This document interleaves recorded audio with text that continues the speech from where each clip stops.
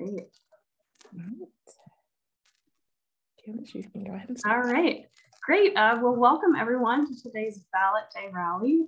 Very thrilled to see all of you here and people still trickling in, so fantastic that we have people tuned in all around the world. My name is Kirsten, and it's my honor to serve as Democrats Abroad's International Chair. And what that means concretely is that I get to work with fantastic teams on the ground around the world to make sure that we are reaching US citizens and dual citizens and getting them to vote. At the core of our mission is mobilizing that overseas vote and also advocating for Americans who are living overseas back home in the United States, in Washington and in state capitals around the country.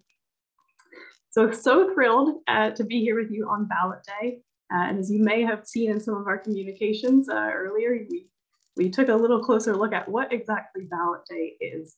And today marks 45 days before the November 8th midterm elections. And it's also the day that under federal law, the MOVE Act, that local election offices are required to send out overseas absentee ballots to every overseas voter who requested one in 2022.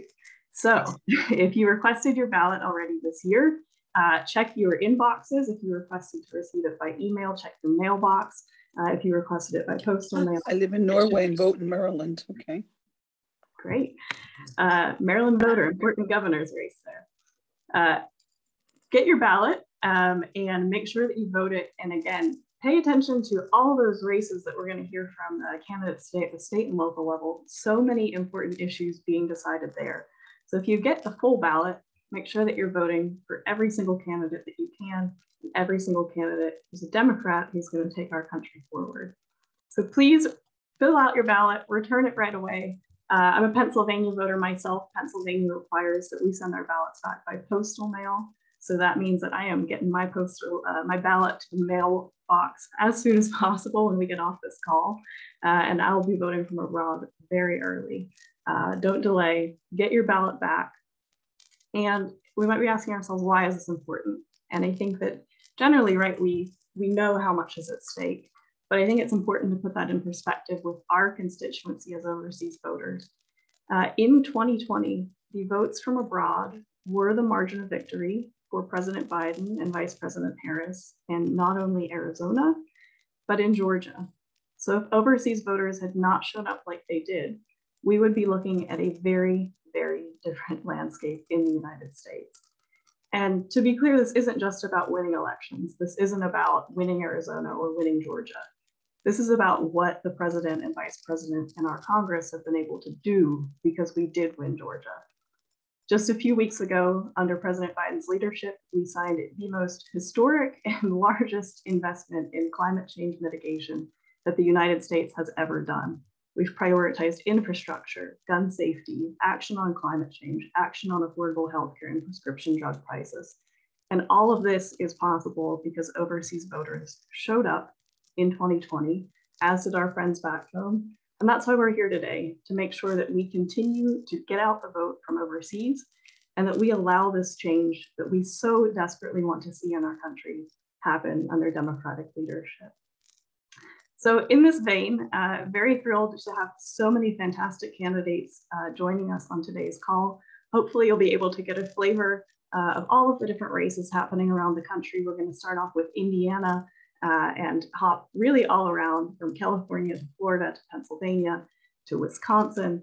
And hear again from candidates who are running in very tight races that are going to determine, again, if we have majorities in Washington, if we win majorities in state legislatures and governorships, and all of these important offices that are really critical for not just 2022, but for 2024. So in that vein, I just wanted to thank all of our event organizers for putting today's call together. There's been a lot of behind the scenes work that has gone into this. So a huge thank you to every single person who made this event possible. And I did just want to extend my gratitude to all of our teams throughout Democrats Abroad. We have people working in so many different departments, from voter assistance. If you have a voter question, for example, you can write to info@democratsabroad.org, And we have a team who's monitoring that inbox around the clock to make sure that people can vote from abroad. We have people working on events, phone banking, battleground state voters. There are so many different ways to plug in, and we are all volunteers who are doing this important work because we know, again, that it matters, that it's not just going to win elections this November, but that it's going to allow our country to move in the direction that it needs to. One last thing in this vein of all being volunteers and doing this important work is I encourage you to really think of your attendance today as the start of your engagement with Democrats abroad. We have a lot of work to do in these next 45 days. We have thousands of battleground state voters, swing congressional district voters who we need to reach. We have extensive phone banking campaigns running to all of those voters. I would really encourage you to plug in to our efforts. Again, now is the time to win over voters and get out the votes so that we are waking up on November 9th with Democratic majorities. Let's go for a 2020 election morning and not a 2016 election morning. The good news is that is in our hands right now. So please plug into what's going on with Democrats abroad, all of our great volunteer opportunities. I know we're going to talk about those in more detail later on. Just a few links for you, democratsabroad.org/phone banking. We're calling fellow Democrats who are living abroad and simply reminding them to request and return their ballot. So it's a very friendly audience who is very grateful for your call. And again, we have thousands of people who we are trying to reach, some of whom we have already reached, but the list continues to grow. We're excited about that, but we need your help. So if you can jump on the phones with us for even 15 minutes a day, 15 minutes a week, every little bit that we do will add up. So democratsabroad.org/phone banking. And lastly, I did want to encourage you to become a donor to Democrats Abroad. No other part of the Democratic Party is doing the work that Democrats Abroad is doing. No other campaign is doing the work that Democrats Abroad is doing to mobilize the overseas vote. So when we talk about being the margin of victory in Arizona, in Georgia, and getting more voters to polls, or in this case, to return their ballots, that is coming from the people who you see on today's call, from your local Democrats Abroad leadership in your country. So we rely on your generosity, your donations, your volunteerism, again, to make sure that we keep delivering for the Democratic Party and for the issues that matter to us. So very grateful, again, for your attendance on today's call. Looking forward to your continued engagement with our organization, and very excited for today's event. So without further ado, we will dive right in. We're going to get started with Indiana, and I'm going to toss over to Nikki Vondervell, one of our Democrats Abroad leaders in Germany. Nikki. Hi, everyone. Good morning, good afternoon, and good evening, depending on where you are today. I am super excited to introduce our first speaker for today. Not only is Tom McDermott joining us from a very busy U.S. Senate campaign trail, he also is joining us even though his daughter is getting married later today. So that is super exciting and very amazing. So Tom McDermott, just so you know a little bit about him before he speaks, is the 20th mayor of Hamden, Indiana, which is the 8th largest city. He has numerous awards. He's served in the Navy. He's spent at least 18 years as mayor, and he's brought in over $1 billion in economic development to the city. He's helped fund thousands of students' higher education's dreams with a college-bound scholarship program. I mean, this is definitely a man of the people who is fighting for the people. And with that, Mayor McDermott, I'm gonna let you go ahead and tell us a little bit more about yourself.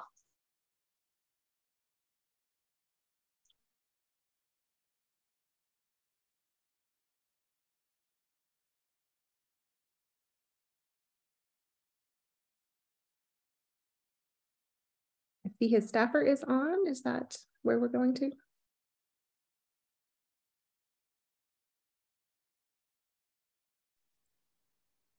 Tom has told me that he is on, so I am curious to know if he is in that internet ether somewhere. Yes, he is on. I am not sure if folks can't hear him or if he is muted. I'll double check. Do you know what, is he signed in under his own name? Should be, yes, ma'am. I don't see him. It looks like he's muted. I'm sorry, and he's unable to unmute himself. I apologize. If we could find him, is he under his own name? Yes, ma'am.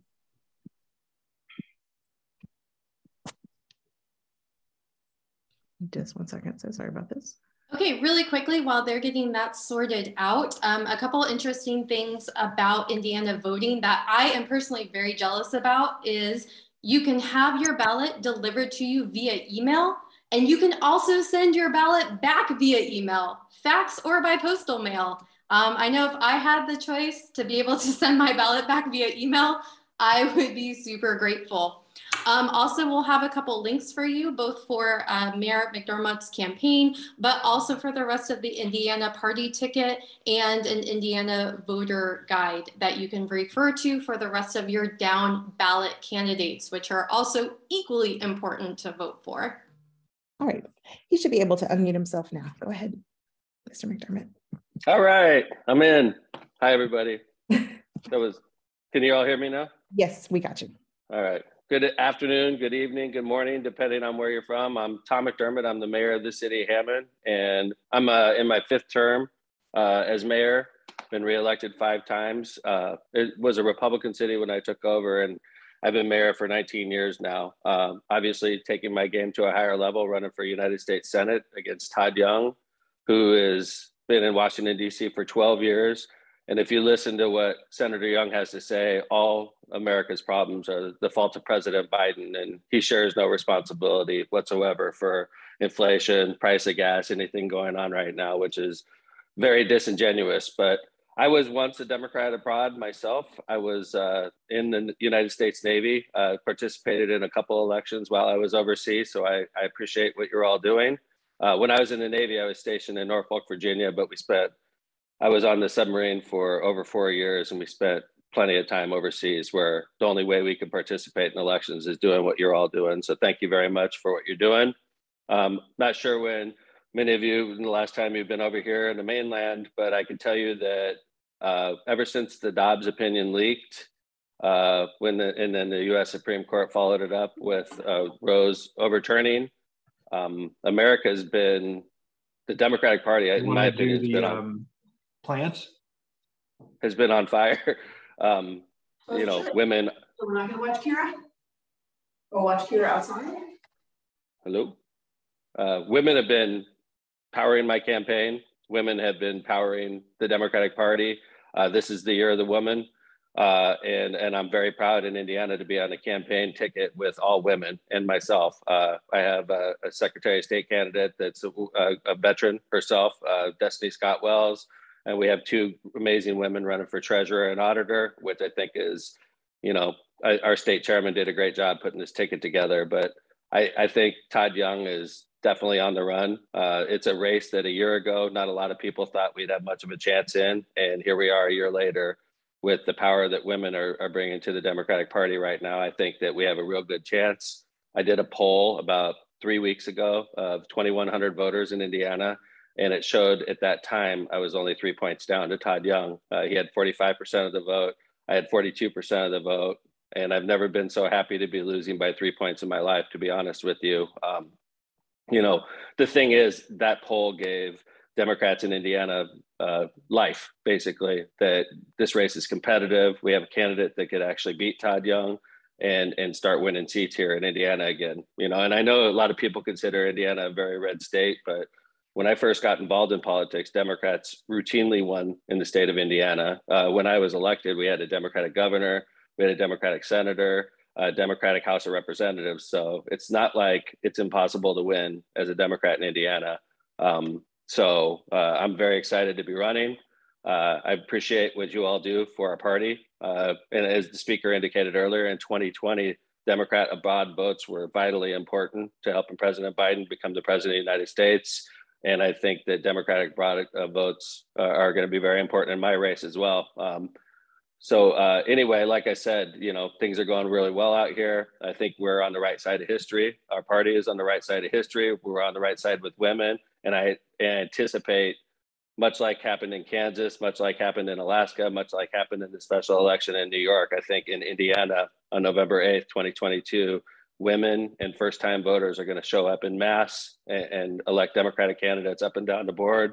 And I've already promised the Hoosier women that once I'm elected, I'm going to go in there and fight like crazy to codify Roe versus Wade, to codify Obergefell as well, because same-sex marriage is, I'm sure, then, you know, the next target for the GOP. And I'm just very proud to be the standard bearer for our party in Indiana right now.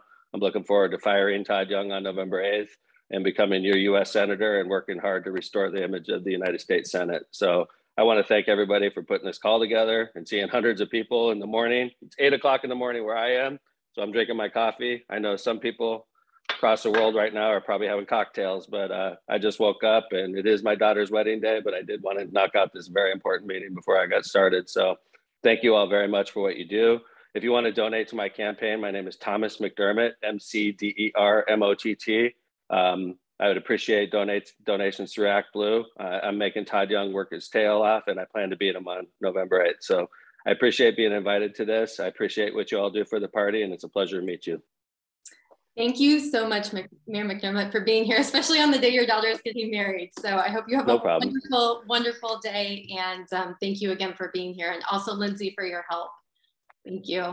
Okay, thank you guys. Gonna go ahead and now move it over to the state of Michigan. A little ironic, me being from Ohio, handing it over to Michigan, but I'll go for it this one time. So Anne-Marie Bizetz, if you're ready. Thank you so much. I'm here. So today, briefly about the Michigan voting information. We have numerous high profile. Can we go straight to Lieutenant Governor Gillibrand?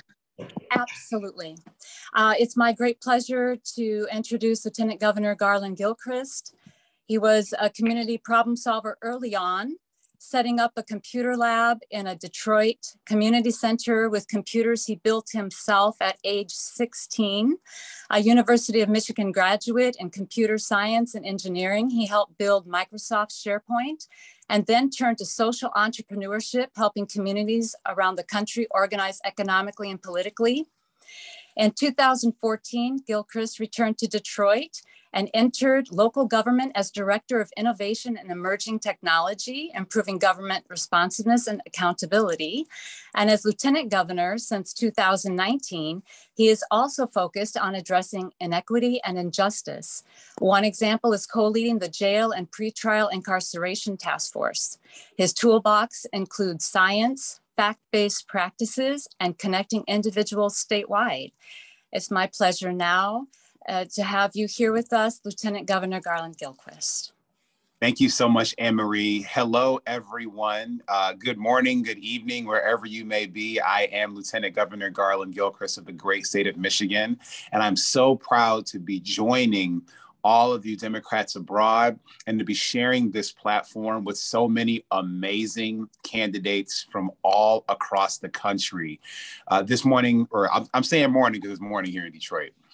Today represents you can see the entire breadth of the strength of our movement. And I am so elated to be on the same ballot in the same year with so many amazing people. I caught the tail end of Mayor McDermott's talk, and I am so excited for him to be a United States Senator. And so I hope that everyone is eager to support all the candidates that you're hearing from today. I have the pleasure and privilege of serving in the state of Michigan alongside Gretchen Whitmer, our amazing governor here in the state of Michigan. And alongside us on the ballot, we have candidates up and down the ticket who are not only protectors and expanders of access to democracy, protectors and expanders of access to abortion care and full reproductive services and healthcare for all women and everyone who's capable of being pregnant in the state of Michigan. But we really see ourselves as those who can create a platform for opportunity and inclusion and a future that has a place for everyone in Michigan. We have an amazing Secretary of State candidate, Jocelyn Benson, an extraordinary Attorney General candidate, and Dana Nessel, who we are looking to all send our Democratic executive team that was elected in the Queen's Sleep in 2018, back in the office here in 2022. But I want to share that in Michigan, we have a unique opportunity and this sort of highest leverage moment really in 2 generations of electoral politics in Michigan. An opportunity, sure, buddy. I'm gonna say hi to my son. His birthday's tomorrow. Hi, buddy. That's my son. Hi, right. This is Garland III. Hi. Okay. So in Michigan, we have a chance this year to not only codify the protections for abortion care in our state constitution, we have a chance to extend a Supreme Court majority at the state level by electing our first Black woman to the Michigan Supreme Court in Kyra Harris Bolden. And we have a chance to flip the Michigan legislature. The Michigan State Senate has been in Republican hands for the last 40 years. Now, for context, I turn 40 tomorrow, and my entire life, I've only known Senate Republican failure in our state Senate. But we have a chance to flip that chamber and to flip our state house for the first time in almost a decade. And having Democratic majorities alongside Governor Whitmer and I give us a chance to make progress on legislation that we've only dreamed about for the last 30 years. We can make meaningful progress in continuing to strengthen our state's response to climate change. We can make meaningful progress in delivering gun violence prevention legislation that helps folks in inner cities and helps keep schools safe. We can deliver double down on our investments in education, improving pay for teachers. We can invest in our infrastructure in ways we've never seen before, having Michigan be the first state to connect all of our people online, the first big state at least do that in the country. And we're super eager for that ambition. And that project is one of my babies. We have amazing members of our congressional delegation. The path to maintaining our House majority runs through Michigan. And I'm talking about the races to keep Alyssa Slotkin in Congress, to keep Dan Kildee in Congress, and to extend and flip seats in Michigan, like Hillary Skolton in Michigan's 3rd district, and an exciting one, a man named Carl Marlinga running in Michigan's 10th district. We can flip these seats. We can make sure that the chamber stays in Democratic hands, and then working in conjunction with our president and vice president and alignment with our state government, we can make progress on issues that we are dreaming about making progress. And frankly, it's why I got into public service. I didn't get in to stop bad things from happening only from Republicans. I'm an engineer by training. I'm a software developer. I like to make things and make things happen and make systems work for people. And that is our opportunity this year. It's a generational one. And I thank all of you for being willing to invest in, to support, and to really step up and play your role, because we all have a role to play in ensuring that our democracy is protected, that our human, civil, and healthcare rights are protected, and that all of us are creating the conditions for more people and the people who are here with us and will come later after us to be successful and be their best selves and realize their full potential. So Governor Whitmer and I absolutely appreciate your support. The Michigan Democratic Party appreciates your support. And when we win in Michigan, it is a true demonstration that our values can carry the day all across America. So thank you for being part of this. And as I like to say, standing tall for the great state of Michigan. Thank you so much, Lieutenant Governor Gilchrist. Really appreciate your time and those words. They're inspiring to us all. And just to note again, on to follow up with the voting, the Supreme Court, B&B, Bernstein and Bolden, and the 3 proposals on financial disclosure, election reform, and reproductive freedom are on the ballot, along with all of these key races. So a reminder that you can get your ballot via email, but everything has to be mailed back in, postal mail. And with that, I'd like to turn it over to Karen Leigh, working with us today on Ohio. Thank you, Anne-Marie. It's my honor today to introduce our guest, our senatorial candidate, who unfortunately is not able to be with us. He's been on extended sick leave all this week.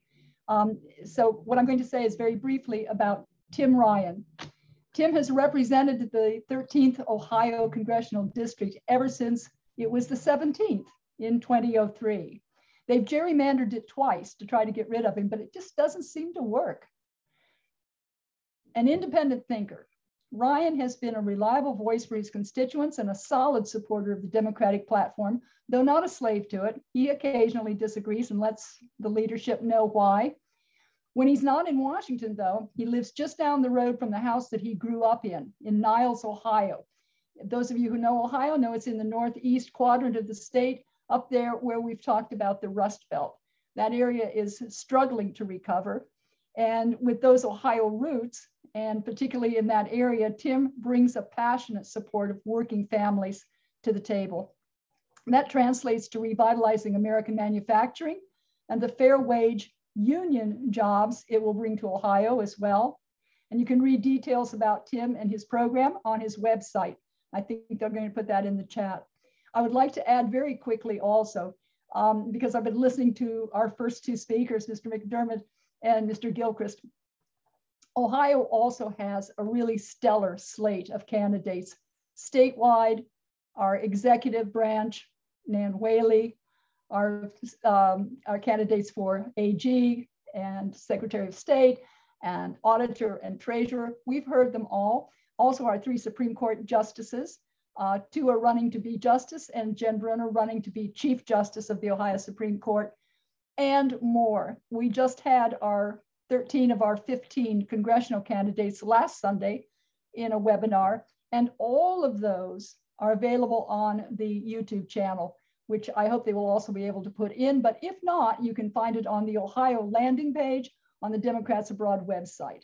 With that, I am going to leave it to my colleague, Ohio team co-lead Nikki Vondervell, and our other co-lead is working tech today, Angela Fobbs. But Nikki is here on screen, and she's going to give you some more information about Ohio voting. Thank you. Hi, everyone. Just a couple of reminders from the great state of Ohio. OH, and I'm just going to pretend I heard a crap ton of IOs out there. Sorry, I was muted. We do have Senator Tim Ryan running in the state of Ohio, along with a ton of other amazing Democratic candidates, governor, lieutenant governor. Those seats are all up this year. So it's incredibly important that you request your ballot and vote. We've listed the deadlines there, and I've also dropped the link for the Ohio voter guide. Thanks for the IOs in the chat, everyone.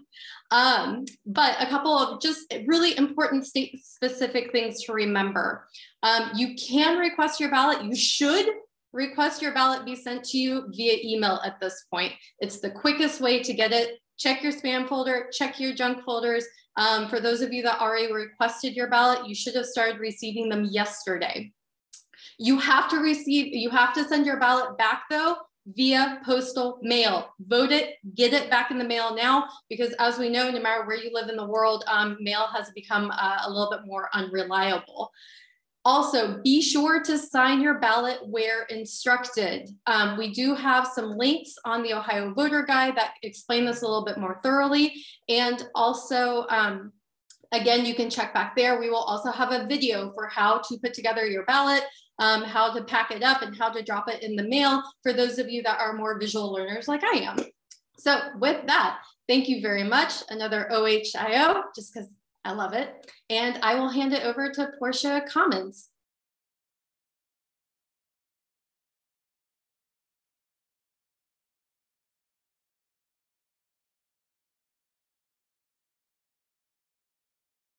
Portia, you need to unmute.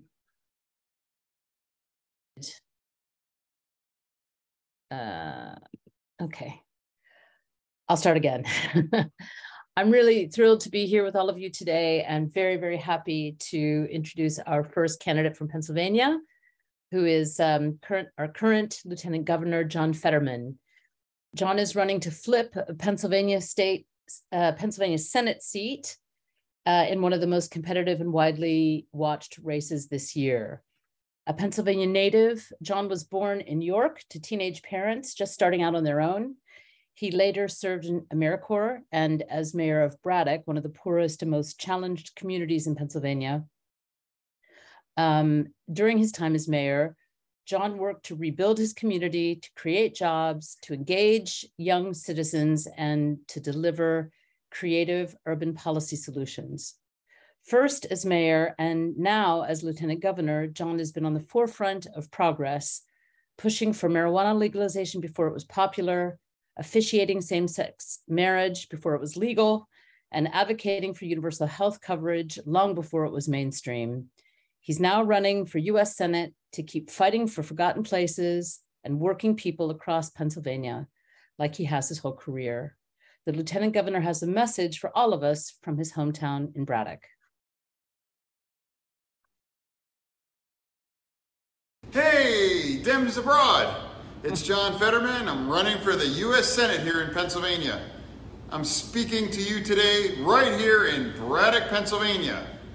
As soon as you receive your ballot in the mail, I urge you to return it just as soon as possible. Control of the Senate all comes down to PA. Every vote counts, including your vote from abroad. Thank you so much for making your voices heard.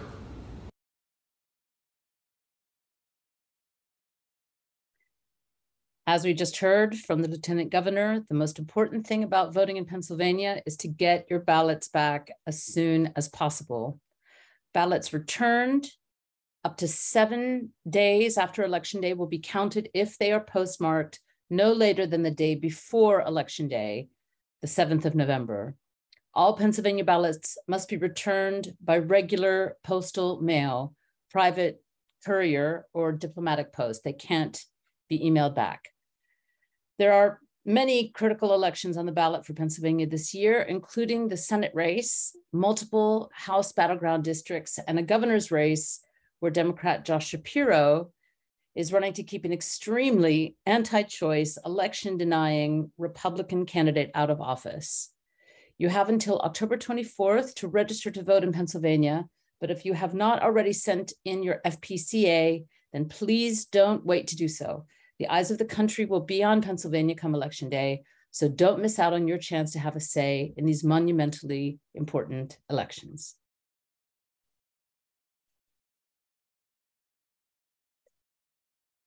Next, it's my pleasure to introduce Ashley Ehasz. Are we ready for that?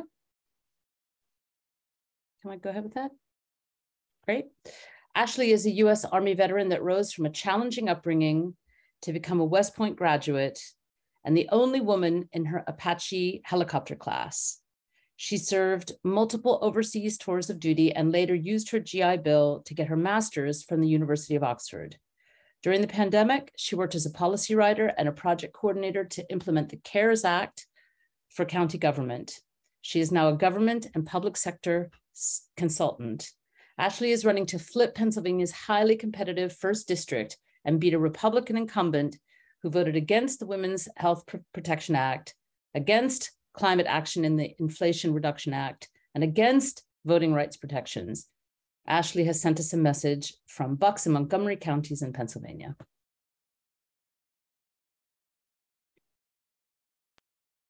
Hey everyone, and thank you so much for joining us here today. My name is Ashley Ehasz, and I'm running for Congress here in Pennsylvania's 1st District, which is a district that President Biden carried by 5 points in 2020, and I'm running to unseat an anti-choice Republican in what is an overwhelmingly pro-choice district. And I myself am a political newcomer. I spent most of my adult life in the service. I graduated from West Point and then became an attack helicopter pilot. I was also a commander for a number of years, so I had the real privilege of leading soldiers overseas and here at home. But I also understand the challenges of trying to get your vote in from overseas, so I'm really grateful for this community here. And I know I don't need to tell everyone on this call what's at stake this year. Choice is absolutely on the ballot, and I'll be honest, as a veteran who served overseas to protect our freedoms, to have my own taken away from me here at home just doesn't sit right with me. So we're taking the fight to them. So everyone who's on the call, thank you so much for all the hard work you've already put in. I know there's a lot more to come, whether it be phone banking or writing postcards. Thank you, thank you, thank you. It's really great stuff, and it helps make sure voters are informed.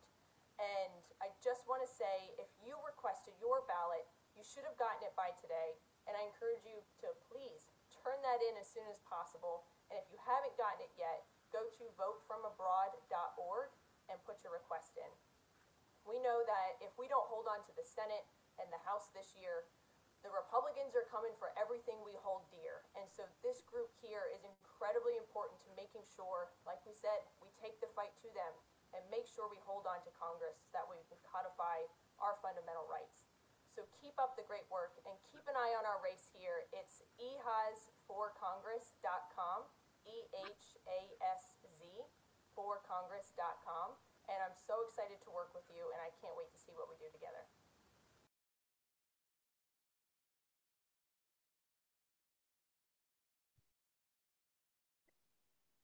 Thanks again, everybody. I just also finally wanted to add very quickly that I read a statistic that only 2% of Americans eligible to vote from overseas return their ballots for the midterms. And I really hope that this year we can blast through that number and make a real difference in these important midterms. And now I'm going to turn it over to Jennifer. Thank you so much, Portia. All right. Really appreciate all of our teams for their work on this event. And thank you to our Pennsylvanians Abroad State team for those amazing videos and for connecting us with these phenomenal candidates. I am Jennifer von Esdorf. I'm our Democrats Abroad Global State Teams Coordinator, and I'm the team lead of Texans Abroad. We are so excited that you could join us today for our Ballot Day Rally. And we want to just rally behind these phenomenal candidates in crucial races and start off our election season here at Democrats Abroad. Your votes from abroad are going to be essential in races up and down the ballot this year. We'd love to see in our poll where you're at in the voting process. Eileen, if you want to turn that poll on. There is so much on the line this year. And this is really the most important election of our lifetimes, and it's never been more important that every single Democrat at home and abroad cast their ballot this year. We want to encourage you to help turn out the vote from abroad, and not only to cast your own ballots, but to help others cast their ballots. So in order to do that, we've got something kind of fun. It is our 6 Degrees of Action campaign. I think you might understand why we've named it that. And not only will you get the satisfaction of helping to deliver key victories across the country, you will be eligible for 2 phenomenal prizes, which we'll talk more about in a second. It's all hands on deck to preserve the future of your state and of our country. First off, start by requesting, voting, and returning your ballots as soon as possible. That will already get you 6 points in our prize draw, which means 6 entries. And though that's a great start, there is so much more that you can do.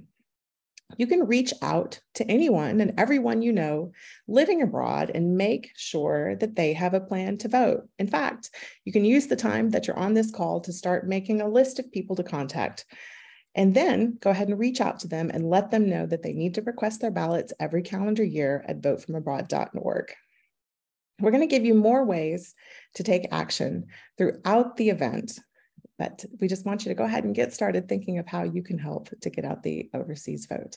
And with that, we could go to the results of our survey. We can go do that. We can do that later on as well. If you haven't filled out our survey, just give that a go. And we want to know who all has had a chance to vote and who's got their ballots. I'm going to hand over to Inga from our Californians Abroad team.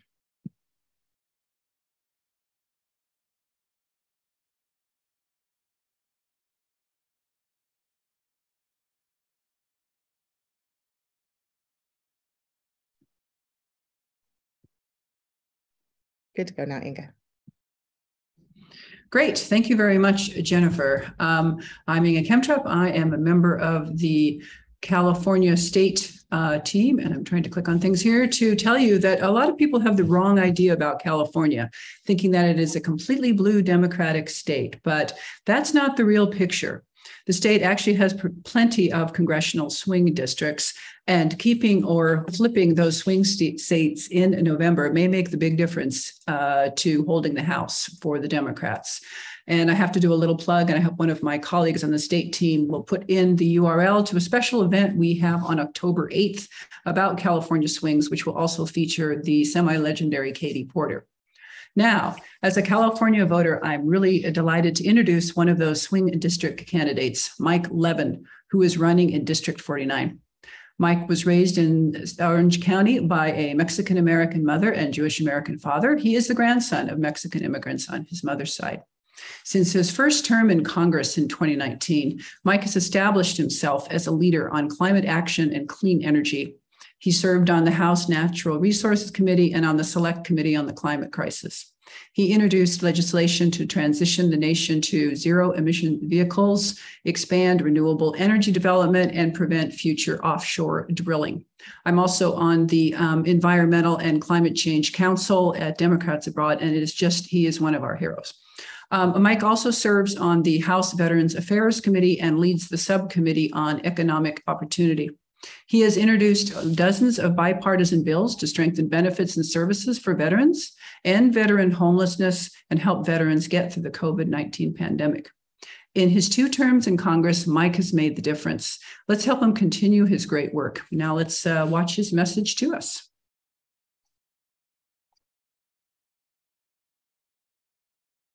Hi, this is Congressman Mike Levin from California's 49th Congressional District. The upcoming midterm elections are incredibly important for the future of our country. Be sure to go to Vote From Abroad, that's votefromabroad.org, to register and request your ballot in this critical election. Winning this election will be a matter of turnout, and every vote matters.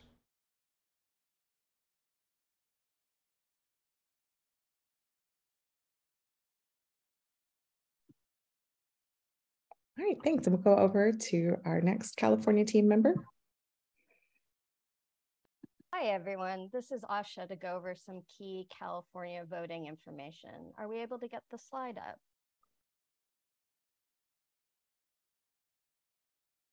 So, for those of you who may not know, California has some 50 congressional districts, of which 10 have been rated by Cook's Political Report and all sorts of other vetted polling groups as flippable. And that just means if we want to keep the House, it's going to be going through California. But as Congressman Levin just stated, California always has an issue with turnout. We assume we're a blue state. We miss all the deadlines, and before we know it, it's over and we didn't participate. And we can't have that happen this year for multiple reasons. We do have to get Alex Padilla in to the US Senate. We have those 10 federal House seats. And also, even if you're not in a flippable district, everyone gets to vote on Proposition 1, which is to add reproductive freedom to the California Constitution. This is a key thing that we need to get passed, not just for the people of California, but people from neighboring states who may need to use California in order to access their rights. So please, please, please do turn that ballot in, no matter where in California you're voting from. You should have received your ballot by today. Check your email, your promotion and spam folders to make sure that you have it. If you don't, you still have time to clear things up. Our registration deadline is quite late. It's October 24th. So if you need to re-register, you can do that. If you're having trouble with your ballot or anything at all, please go to votefromabroad.org. One key story we've heard already is because we have 50 districts, some of them that are very, very close together with very twisted boundaries, there have been some mistakes with getting the wrong ballot. So please, please check, make sure you know what your new district is and that you are getting the correct ballot. Any questions, go to votefromabroad.org, and I'll also drop a link in the chat about the district boundaries and how they changed in some resources.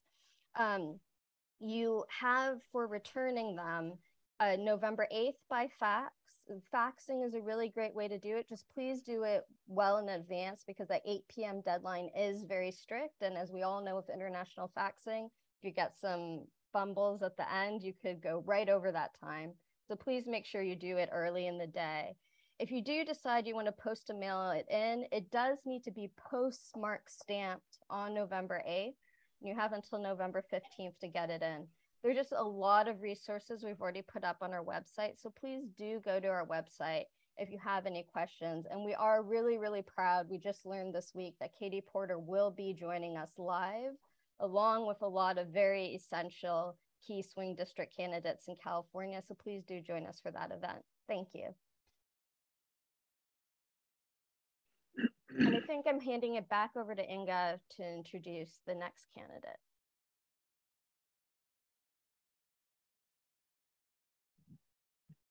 Hi, I think the next candidate is going to be introduced by Martha McDermott Pugh.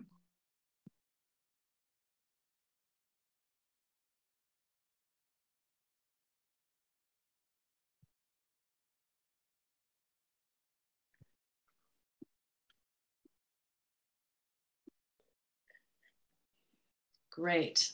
Thanks so much, Asha, for that, and Inga for handing over to me.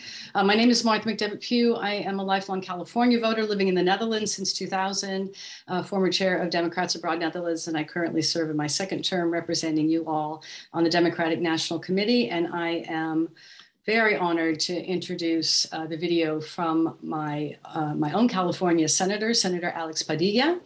In January 2021, Alex was appointed to the United States Senate to fill the vacancy created by the election of Vice President Kamala Harris. Yay! He was sworn in on January 20, 2021, and he is the first Latino to represent California in the United States Senate.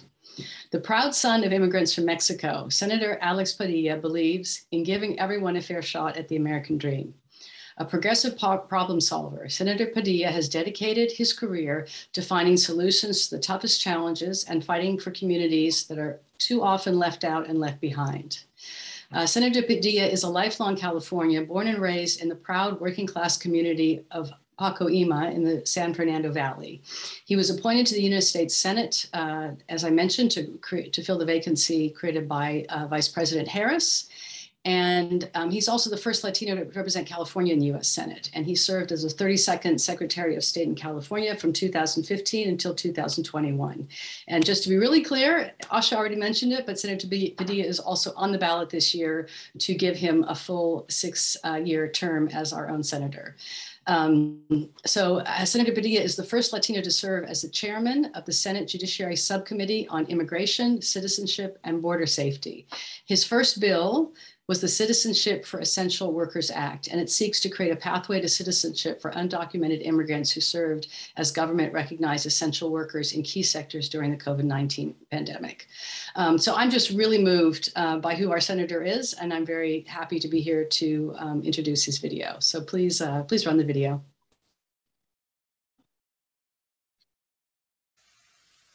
Hello, Democrats abroad. It's great to join you today as you get ready to vote in the upcoming midterm election. I want to start by just recognizing you for your active participation in the electoral process, even though you may be far from home. As you know, your voice matters and your vote matters, and it's no different whether you're here in the United States or you find yourself abroad. And there's going to be a lot on the ballot this November, from climate action to protecting voting rights and even our fundamental right to choose. We have a tough fight ahead of us to make progress on all these issues, and you can help by ensuring that we retain and expand our majorities in both the House and the Senate. We have shown America what is possible when Democrats are in charge, because in the last 2 years, Democrats have delivered big for our country. We passed the timely and critical COVID-19 relief package called the American Rescue Plan. We secured historic infrastructure investments that will be transformative for our country. We passed national gun safety reforms that will make our communities safer. We took on special interests to lower healthcare costs for millions of Americans. We've delivered on student loan relief. And we pushed forward the most aggressive action on climate change ever. But there's more work to do. These are major victories. Our work is far from over. And I'm just not talking about progress on the issues that I just mentioned. I'm also talking about the very foundation of our democracy, something you appreciate more when you're outside of the United States. Because believe it or not, it's at stake this November. Right-wing election deniers are posing an existential threat to our democratic institutions. They're attacking the integrity of our elections by trying to call results into question. And they're running for office. They're winning GOP nominations in key battleground states across the country. In many states, they're even running in close Secretary of State races, meaning if they win, they'll be responsible for administering elections and certifying election results. Imagine that. As California's former Secretary of State, I know very well the grave threat that this poses for our free and fair elections. So that's why it's so important that we stand up for our democracy this November by casting our vote. You know, as we're just weeks from Election Day, and races up and down the ballot will be decided by the thinnest of margins, making every vote critical.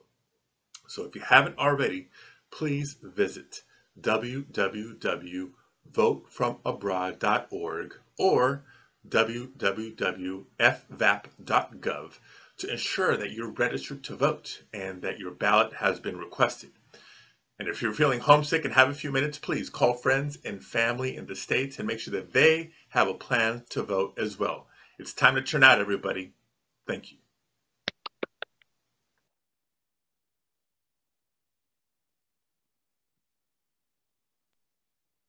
Thanks so much. Head over to our North Carolina team. Thank you, California. Good morning, afternoon, and evening around the world. This is Tim Wormath, and I'm a lifelong voter in the state of North Carolina. Can everyone hear me okay? It is my great pleasure to introduce Lucy Inman, running for the North Carolina Supreme Court. Lucy has served our state as a judge for the past 12 years. She is running for the Supreme Court because North Carolinians deserve justices who decide each case fairly and impartially, free of any political agenda and without fear or favor. For the past dozen years on the Superior Court and the Court of Appeals, Lucy Inman has done just that. The twin battles of abortion and gerrymandering are still ongoing in North Carolina. Lucy Inman's presence on the state Supreme Court would be a bulwark for women's rights and for one man, one vote in North Carolina. To quote Judge Inman, "We refuse to wake up with any regrets on November 9th. So let's focus on reaching every voter we can. That's how we win." Democrats Abroad has been greatly honored to have welcomed Judge Inman and Judge Irvin, who both running for the North Carolina Supreme Court in a past session. That video is available to everyone, but it's now my great pleasure to introduce Judge Lucy Inman to Democrats Abroad globally. Tim, we've not got Lucy on the call with us yet. Why don't we go ahead and skip on over to Cheri to see if Lucy comes on in just a minute. Okay, that sounds great. We will be coming back to my great colleague, Sylvia Squire, who will walk us through the North Carolina voting information in a couple of minutes. But it's my great pleasure to also introduce a video of our amazing candidate, Cheri Beasley. Cheri Beasley is not afraid to stand up to the powerful Washington insiders. She has proven throughout her years in public service that she cannot be bullied or intimidated out of doing what is right. For everyone on the call who's not a North Carolinian, Cheri has won statewide races 2 times. Unfortunately, North Carolina has been in the news over the last 12 hours as the former guy has been in North Carolina, in Wilmington, North Carolina, with Cheri's opponent, as well as several other elected officials. So you can certainly go, if you want to waste some time, hear a little bit about what he had to say in Wilmington last night. One of the things that he really got to was that super PACs are pouring millions, literally limitless sums of money into this race to beat Cheri. They've already spent around $50 million trying to buy this seat. Our next senator seat should not be for sale. That's why we need to do everything we can to make sure Cheri wins. In Cheri's own words, quote, "Together we have what it takes to win and deliver real change and meaningful progress in the Senate." The Senate race this year is of extreme importance given the current 50-50 balance between the two parties in the Senate, and Cheri's race really might determine whether we have a majority and we can continue to enact President Biden's extraordinary agenda. So I think we now have a video greeting from Cheri for us to share. Hi, my name is Cheri Beasley, the proud Democratic nominee for U.S. Senate in North Carolina. I'm honored to join the Democrats Abroad for your Ballot Day Rally. My husband Kurt and I raised our twin sons in North Carolina, and I've spent my life serving the state as public defender, judge, and Chief Justice of the North Carolina Supreme Court, working to keep communities safe, uphold the Constitution, and protect our rights. As I'm sure you know, the votes of Democrats abroad have been vital in securing victories for Democrats across the country. So many congressional, state, and local races this cycle will be decided by the thinnest of margins. I know this firsthand. In 2020, my race for North Carolina Chief Justice came down to just 401 votes out of 5 million cast. When elections are this tight, every single vote is crucial and could be the difference between expanding our Senate majority and delivering real progress for Americans or keeping the status quo. Now that we have a real chance to turn North Carolina blue in 2022, But we can't do it without each and every one of you. You know that, which is why you're here today. We have real challenges, but we also have real opportunities for change, for a strong economy that supports small businesses, for a healthy state with clean air and clean water, no matter where you live, for a future in which all of our children can prosper, for a country where our rights are protected, for a country that keeps us all safe. But we cannot make these opportunities a reality if we don't protect and expand our Senate majority this November. In states like North Carolina, absentee voter ballots are hitting mailboxes now. So make sure to fill out your ballot and return your ballots right away, especially if you are in postal mail return states. You can also help with voter turnout by making sure your friends and family from North Carolina, both abroad and at home, have a plan to vote. My late mother was granted the right to vote by the Voting Rights Act, and if she were here today, she'd remind us that every election is the most important election of our lifetimes. Voting rights, climate change, women's reproductive rights, LGBTQ rights, and so much more are on the line. Thank you again for your support. Thank you very much, Justice Beasley, for those wonderful words. Jennifer, has Lucy Inman been able to join us on the call? No sign of her, Tim. Maybe we can come back to her later if they're able to get on. I think we can go on. I will send that message. So now, I think now if I'm going to turn it over to my colleague Sylvia, who's just going to walk us through the North Carolina voting laws, correct? Okay. Let me just stop my video. Hi there. I thought I'd started my video, but it seems to be stuck. So here we are. Sorry, I've got the sunlight coming in through my window. I tried to change it, but better to have sun than no sun. I think, as you've just heard from Cheri Beasley and from everybody else that has spoken, every single vote counts. In every single state, there are important races. North Carolina is as important as Pennsylvania, is as important as California. Doesn't matter where you are, you just need to vote. North Carolina's ballots were actually dropped on September 9th, quite early. And so that if you've not received your ballot, if you had requested one, registered and requested one and not received it, then certainly check with your local board of elections. Go to votefromabroad.org, you can check there. There is voter help at democratsabroad.org. Military families can go to the Federal Voting Assistance Program. There are multiple ways in which you can check to make sure that you receive your ballot and that you can send it back. A few important dates, which you can see on the slide there. The registration deadline is October 14th. Ballot request deadline, November 1st, and the return deadline is November 8th. I think we all know that this November, we have an opportunity to elect leaders who are committed to addressing issues we care about and who will fight alongside us.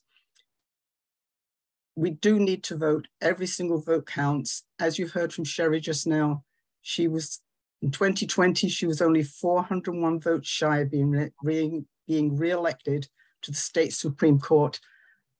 Don't let that happen this time when she's running for Senate. We have to make sure that she gets in. The same goes for Justice Sam Ervin. The same goes for Judge Lucy Inman. Don't let them not be elected because of just a very few votes. And as we all know so well, votes from abroad are the version of win or lose. So on the right, you can be right on that margin. They're on the margin of win or lose. So please do vote, everybody. And now I think I hand back to either Tim or to Cheri or to Jennifer. I'm not sure. We'll go to Judith. Great. Yeah, I think we're going on to music now. Thank you so much, Sylvia. Okay. So I am so pleased to give you a little musical interlude here and introduce Mike. Mike is a San Francisco Bay Area singer and songwriter and activist and a sustainable energy consultant. He recently released his third album, Helsinki, an indie folk record that explores life's heartaches and exaltations. During the 2020 election, Mike released his popular satire video. It was so funny. Hit the Road, Trump, and brought some much needed smiles to YouTube. Mike is also on the working group of Music Declares Emergency US, an organization of musicians using the power of music to spur climate activism and political engagement. Prior to his musical foray, Mike directed several national energy consultancies and received a Lifetime Achievement Award for his work on sustainable energy program evaluation and policy. And of course, Mike loves to support and get out the vote. So you can find Mike at his website, Spotify, and at Mike Rufo Music. So Mike, please. Hi, can you hear me? Yes. Yeah, you can hear me well enough? Oh, yeah. Okay, good. All right. Well, thank you, everyone, for being here today. I'm really excited to be here, and Calvin is really excited to be here. We're both excited to rally, get out the vote. Thank you for everything you're doing for this election. Every vote is going to matter. I have lived abroad. I lived in Sweden for a year at Uppsala, and also worked in Spain for several months in the early 90s. And part of my heart is always with my friends and family abroad. So yeah, to keep things moving along, I'm going to play you a little song here, and it's a new song, short and sweet. I put a little something about relevant to today's event near the end, and it goes like this. Just a little bit of loving, just a little bit of loving too.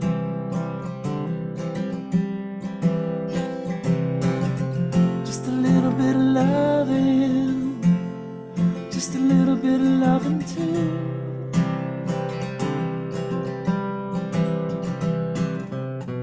Just a little bit of loving, love for me and you.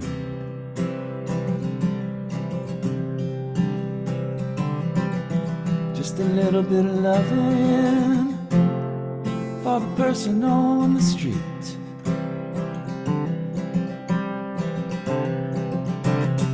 Just a little bit of loving for the person on the street.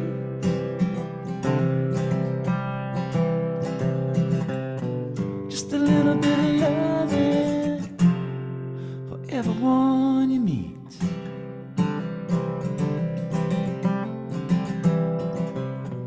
Just a little bit of loving goes a long, long way.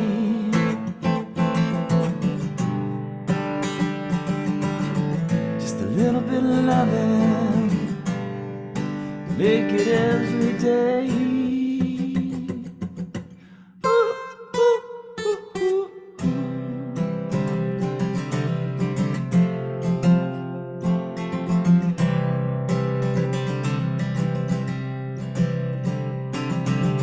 Just a little bit of loving for the right to vote.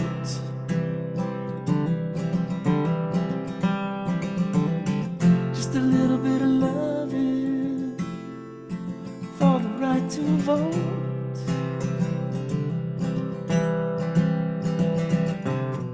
Just a little bit of loving, you know that ain't no joke.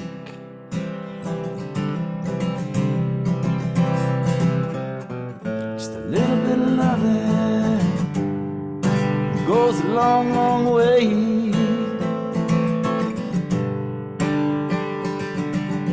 Just a little bit of loving, make it every day.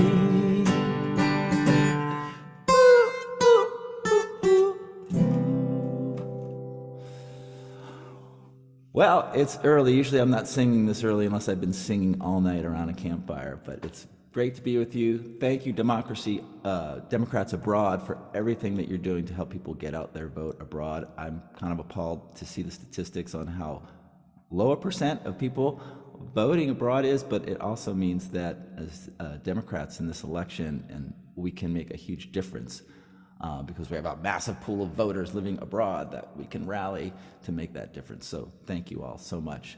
And Democrats abroad is doing a great job to help with everything. Thank you. Mike, thank you both for the beautiful musical interlude and the inspiration to vote. And now I'd like to introduce Carol Moore, who is going to tell us all about voting in Florida. Carol, unmute, please. Yes. Hello, everyone. Is there a screen about voting in Florida? Carol, Senator Osley is here. Why don't we go straight to her? That'd be great. I am thrilled to introduce Florida State Senator Lorraine Osley. She is joining us today and represents District 3, which covers Tallahassee and the surrounding counties. Lorraine is a lawyer, a mother, a triathlete, and most importantly, a dedicated state legislator. She has served 12 years in the Florida House of Representatives before winning an open seat to the Florida Senate in 2020. During her career, Lorraine has built a record of supporting funding for law enforcement, expanding affordable health care in a state that is one of the few that has not yet expanded Medicaid. She has also been working to protect natural resources and raising teachers and state workers' salaries. This year, the DeSantis gerrymander added several Republican counties to this district. Republicans are spending hundreds of thousands of dollars trying to flip this district, and they have nominated a Florida State University football player as her opponent. He has virtually no policy statements. Lorraine, thank you so much for joining us today. Please tell us how DA can help you win in November. Thank you, Carol, and good morning. It's great to be here and great to meet all of you. I'm a lifelong Floridian. My family has been in this part of Florida for a long time. And growing up in Tallahassee is kind of like growing up in Washington, D.C. You become a student of the legislative process. And I've had a firsthand view as I've watched legislators in the 70s and 80s when I was a kid work together to set up the systems and structures that supported the explosive growth of Florida. I was born in the 60s, we were 5 million, and today we're 21 million.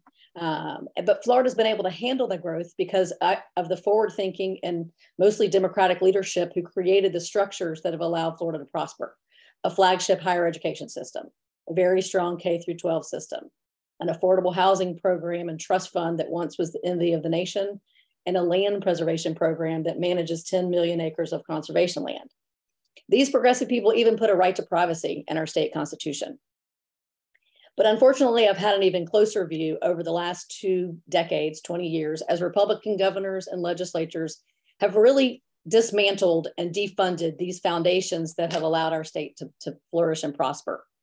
They've slashed funding to higher ed, created voucher programs that are killing our public schools, creating inequities for our kids while they line the pockets of private companies, raided our affordable housing trust fund so that Florida, like the rest of the nation, is in a housing crisis, and raided the trust fund that protects our land and water, refusing to acknowledge what I think is probably the greatest threat to Florida, which is climate change.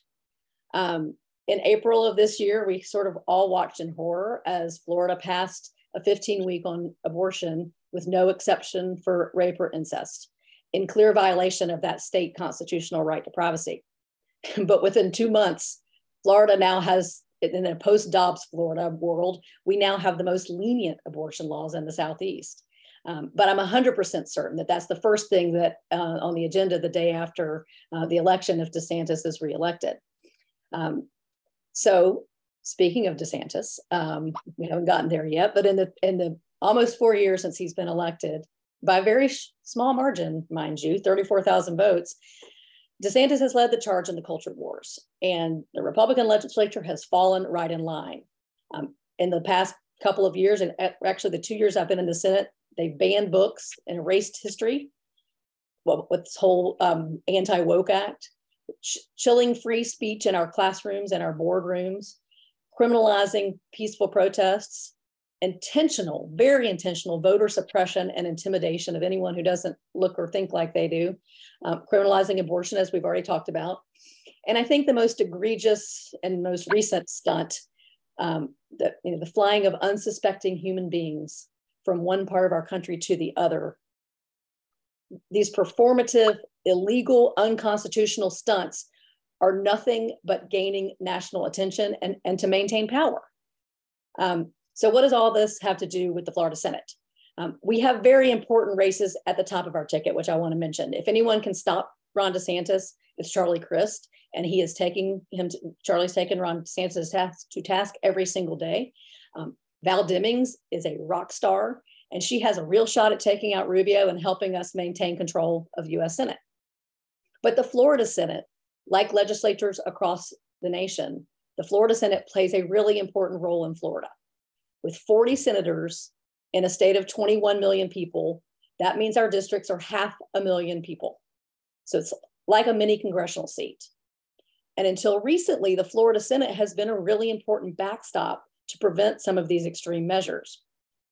Today, Republicans are 2 senators away from a supermajority, and there are really only 2 races at play in Florida, and mine is one of them. My district is the north part of the state. It's 13 counties, stretches about 400 miles across the panhandle. And I've spent 14 years as a legislator. I know how to work across the aisle. I know how to get things done for my district and to make sure we're preserving the Florida that I grew up in for my kid and hopefully my grandkids.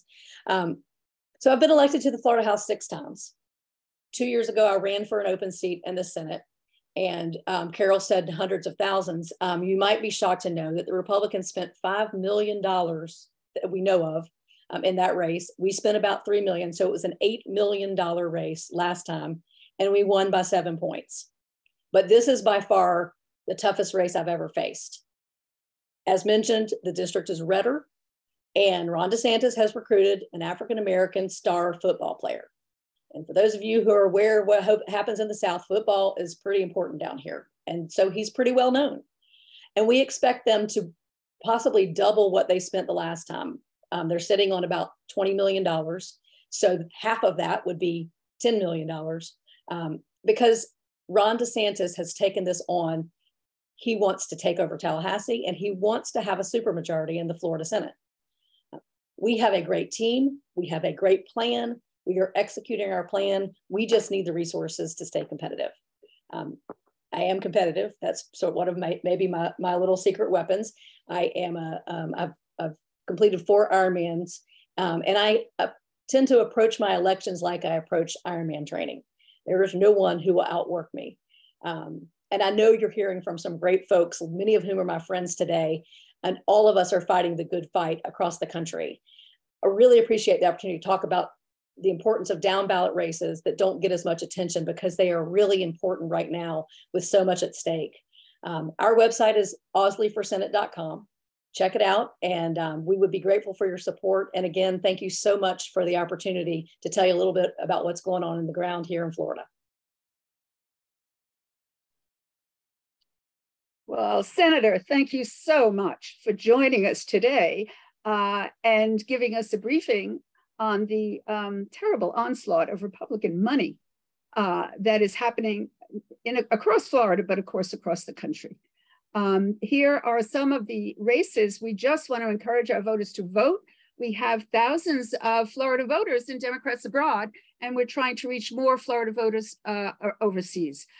So we wish you well, and we hope we might be able to get to see you again because we want to really encourage down ballot voting. There are, as the Senator mentioned, the 2 critical races, Val Demings and Charlie Crist, but all the races are critical. And one I just will last mention is to vote no on an unusual race in Florida to retain Florida's Supreme Court justices. There are 5 Republican appointed justices, and you should vote no for retention. If Kirsten is elected, he could appoint 5 new judges to the Supreme Court. There are the deadlines, please. And questions, if you have them, go to fl@democratsabroad.org, and I'll be happy to answer them. And with that, I'll hand back to Jennifer. Thank you, and bye. All right, thank you so much. And we're going to head over to our Wisconsin team.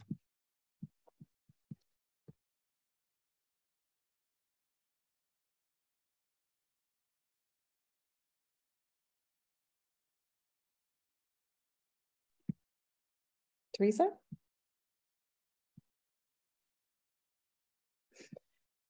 All right, we can also jump straight on to Texas because I see that Luke Warford is here with us. So I'm going to go ahead and introduce him, and we will come back to Wisconsin in just a minute. This is such a big event. We've got so many people joining us today, and then we have a packed full schedule. So I'm going to take the opportunity to introduce our candidate for Railroad Commissioner, Luke Warford. He is a former Texas Democrat abroad, and he is running for this important nationwide race, and it's really the battle to fight climate change. Luke has a master's in development policy from the London School of Economics and a professional background in economics and policy. He began his political career on the 2012 Obama campaign, and his current platform is focused on reforming the Texas Railroad Commission following Winter Storm Uri in 2021, which includes creating weatherization standards and investing in renewables to reduce emissions and keep Texan energy relevant on the international markets. Luke is the youngest statewide candidate in over 30 years in Texas, and we cannot wait to hear from him. Thank you so much for joining us, and over to you, Luke. Hey, y'all. Hey, Democrats abroad, and especially Texas Democrats abroad. As a former Texas Democrat abroad, it is great to be with you all this morning. For Texans, but also for folks not from Texas, my name is Luke Warford. I'm the Democratic nominee for an office called the Texas Railroad Commission, which, as you heard from Jennifer's introduction, has nothing to do with railroads anymore. It's a very Texan thing that this name still exists. But what the office actually does is it regulates the Texas oil and gas industry, which makes it truly one of the most important elected offices, not just in the state of Texas, but across the country from the perspective of our environment and our emissions. And I'll talk a little bit more about this, but also from the perspective of last February's grid failure and Texans' ability to keep the lights on. Something that I'm sure a lot of y'all may have experienced if you were in Texas or in the States last February, but definitely heard about if you weren't, is that last February we had this massive statewide grid failure where millions of people lost power. There was billions of dollars in damages, and hundreds of Texans literally froze to death in 2021 in the energy capital of the world. And the reason that I'm running for Texas Railroad Commission, there's a lot of them obviously, but one of the most significant ones is that the Texas Railroad Commission could have prevented last February's grid failure, because the largest individual cause of the grid failure was a drop in natural gas supply caused by a lack of weatherization or preparation for cold weather. And it had been the Railroad Commission's job to make sure those preparations happened. For folks in Pennsylvania and Wisconsin who are on this call, in those states, when it gets really cold, your natural gas doesn't fail. But here in Texas, we didn't have a weatherization rule. And that meant natural gas producers weren't prepared. When temperatures dropped, natural gas went offline, and then that led to the grid failure. We had all of these warnings going back to 2011. There were all of these expert recommendations basically telling the Texas Railroad Commission to make these preparations. They didn't do it. It's now been 18 months. We're still not any more prepared. Instead, what my opponent has done is he's blamed renewable energy for the grid failure. He's passed the cost, $3.4 billion in costs onto Texas consumers that we will be paying off for decades in terms of higher utility bills. And we're not any safer or more prepared for the next time it gets cold. The second really important thing about this race, and this connects to Jennifer's introduction about my background. So I'm 33 years old. I'm the youngest Democrat to run statewide in more than 30 years. This is my first time running for office. And I've worked in the energy sector, I've worked in politics, I lived in Ethiopia, worked at the African Union on energy policy in East Africa. And the other reason I decided to run for this office is because the issues that are at stake here are just so incredibly urgent, right? Folks early on when I decided to run said, oh, have you considered a different office or waiting until you're older or whatever? But I just think the grid failure is incredibly urgent. But then the other really important issue on this race is climate change and emissions, where this race has been called the most important climate election in the country because Texas is the largest greenhouse gas emitter in the United States. The oil and gas industry is the biggest source of those emissions, and literally millions of tons of methane and other greenhouse gases come from our state every year because my opponent, Wayne Christian, cannot be bothered to enforce the existing rules. It's not even about making new policy. It's simply, they're granting thousands of flaring exemptions, which is a major source of greenhouse gases. They're not identifying and stopping methane leaks. They're being incredibly slow and inefficient in their capping of orphan wells. And what that does is it results in a huge amount of unnecessary greenhouse gases being emitted every year. And so the reason that this race matters to folks on this call outside of Texas is that I genuinely think there's a huge opportunity to reduce emissions by getting a Democrat elected to this office. Now, the last thing I want to say is that you might be asking yourself, okay, this is a statewide position in Texas. No Democrat has won statewide in Texas in 30 years. Is it possible for a Democrat to win this seat? And I think the thing that I would say is absolutely yes. And there's a few reasons for that.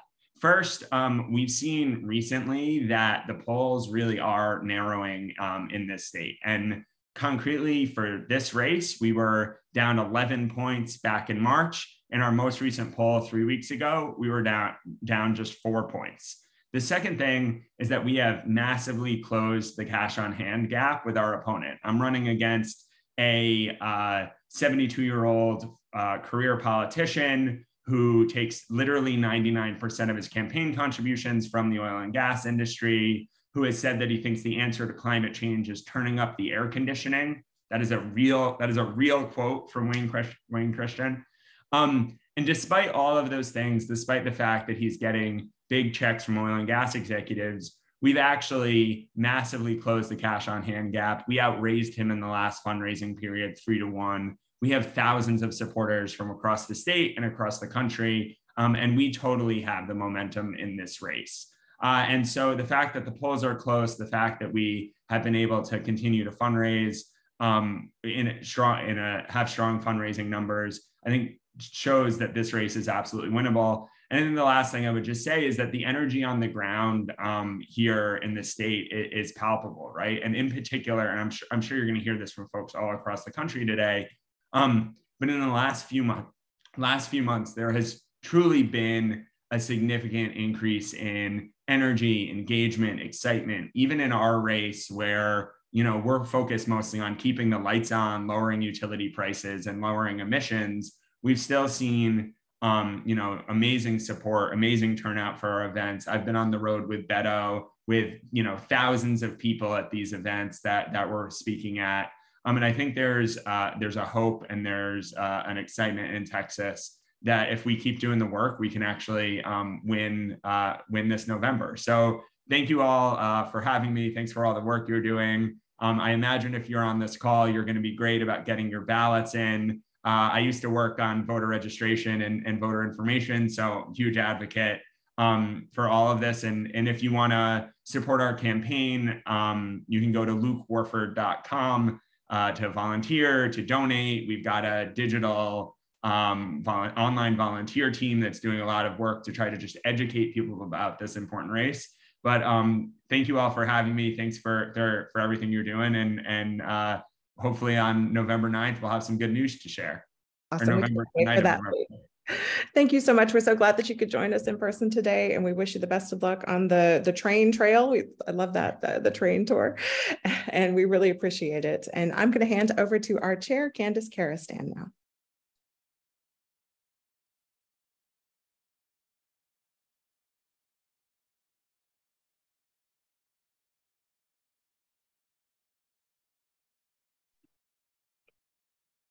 Candace, you're muted. Can you unmute? Great. Thank you, everyone. Thank you, Jennifer. Luke, it was great to hear from you. Just wanted to tune in. We're a little over an hour through today's program, but still a lot of good bits on the way. Just wanted to highlight, we're going to be hearing from our Wisconsin state team of Democrats abroad and some of their fantastic candidates. We're going to head down to Arizona. We're going to swing by Georgia. And last but not least, then we're going to hear from our Speaker of the House, Nancy Pelosi, before wrapping up today's event. Before we do that, though, we're going to talk about how you can get involved with Democrats abroad, how that you can help us make sure that we are getting out the overseas vote. We're getting out every single U.S. citizen and dual citizen, both at home and abroad, that they are voting on November 8th. I know you've had a lot of dates coming your way today, depending on which state you vote out of. Just wanted to say short and sweet, the crux of the message is, if you are a U.S. citizen, you can vote. If you requested your ballot in 2022, you should have received it by today. Again, if you have not requested your ballot, you can do so at votefromabroad.org. You'll also find all the information there about your state's deadlines, about how you can return the ballot in your state. All of that is on votefromabroad.org. And if you have any questions, we are here to help. info@democratsabroad.org. Please do not let anyone tell you that you cannot vote. You can, and we're here to help make sure that you do. So Jennifer's going to talk a little bit later on, again, about all of our programs right now running to battleground state voters. So all of these fantastic candidates who you've seen from Florida to Arizona, Pennsylvania, we are calling and doing outreach right now to activate even more voters who are going to have the ability to vote for these great candidates. So would love for you to plug into our phone banking campaigns. I won't steal too much from Jennifer. I know she's going to say more, but we have a lot going on in these next 45 days, and we would be thrilled to have your help so that we can get everyone we've heard from elected to office this November 8th. If you can, again, please pitch in. Contributions of any size, greatly appreciated. They help fund things like today's event, our Zoom platforms, our phone banking, our postal mailing, all of the programs, our digital ads right now we have running all around the world targeting battleground state voters. Your contribution at democratsabroad.org will help us continue that through November 8th. So with that, I'll toss it back, but thank you everyone, and let's look forward to Wisconsin, Arizona, Georgia, and Nancy.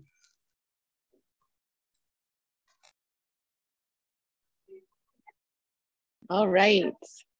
Thank you, Candace. Thank you, Jennifer. I am Teresa Ritterhoff, DA Membership Engagement Coordinator and founding member of Wisconsinites Abroad. I am thrilled to introduce Lieutenant Governor Mandela Barnes, the next senator from the great state of Wisconsin. Proud son of a union family, Mandela is looking to be a voice for all Wisconsinites and against the filibuster that has held back progress for too long. I just want to remind all Wisconsinites on this call, every single Wisconsinite has the right and opportunity to cast a ballot for this inspirational candidate fighting for a better future and not least fighting to send Ron Johnson packing.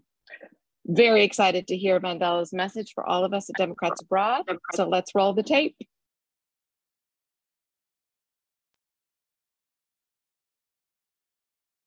Now, my story is a Wisconsin story.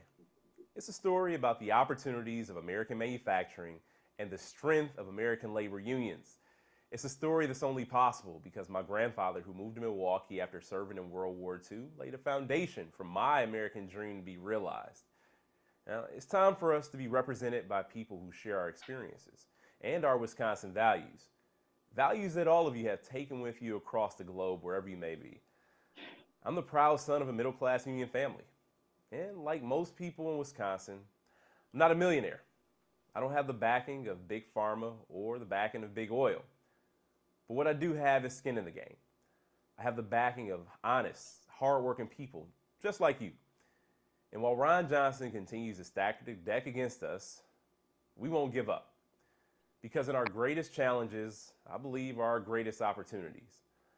We have an opportunity to give everyone a fair shot. We also have an opportunity to protect our environment, an opportunity to build a nation that all of you are proud to call home. And I know that it's going to be hard, but everything worth doing is hard. But hard, that part doesn't scare me, because I know it'll be that much easier when we join and we do this work together. I'm running for Senate because I believe that better is possible. Now, this is a fight for freedom, a fight for fairness, and a fight for our future. And this is a fight we're going to win. So to all the Wisconsinites abroad, just want to say thank you so much, and let's move forward together.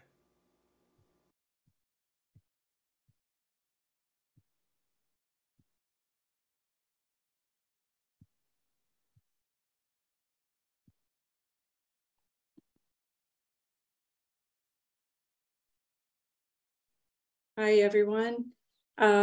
Welcome to Wisconsinites Abroad section of this. Do we have a slide with our voting rules? I'd like to talk to you about some deadlines and what you have to do to submit your ballot and your voting request for the state of Wisconsin.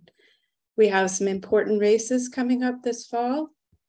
As you know, we're going to be voting for the candidate to defeat the United States' worst senator, Ron Johnson. So we're all voting for Mandela Barnes, the governor, Tony Evers, who is the blue wall standing between a rogue state legislature and the good people of Wisconsin. And we also have a lot of important races for state legislature and for the House of Representatives and the Attorney General, Josh Kaul. Do we have a slide? There we go, thanks. So if you have not yet registered and requested your ballot, that your FPCA must be sent by October 19th. And if this is your first time registering, you must send that back by postal mail with a wet signature. Your ballot request deadline is November 3rd. And your ballot will be sent to you by email if you mark the box requesting email delivery. As soon as you get that ballot, fill it out, get it witnessed, and send it back. Regarding sending your ballot back, it must be sent by postal mail or courier, or you can put it in the diplomatic pouch if you have a consulate or an embassy nearby, but you must have it witnessed by an adult. It does not have to be a US citizen anymore, but it does have to be an adult, and they need to put their full address on the certificate.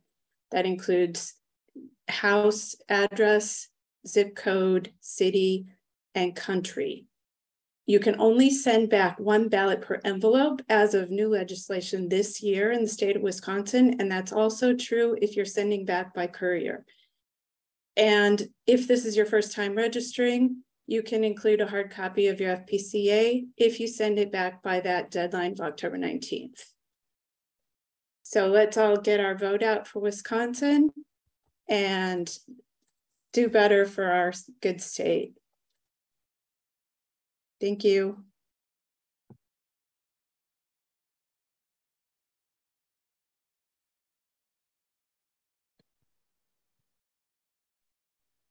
All right, we've got Liz come from China, and she's got a video for us to do the introduction for Tony Evers.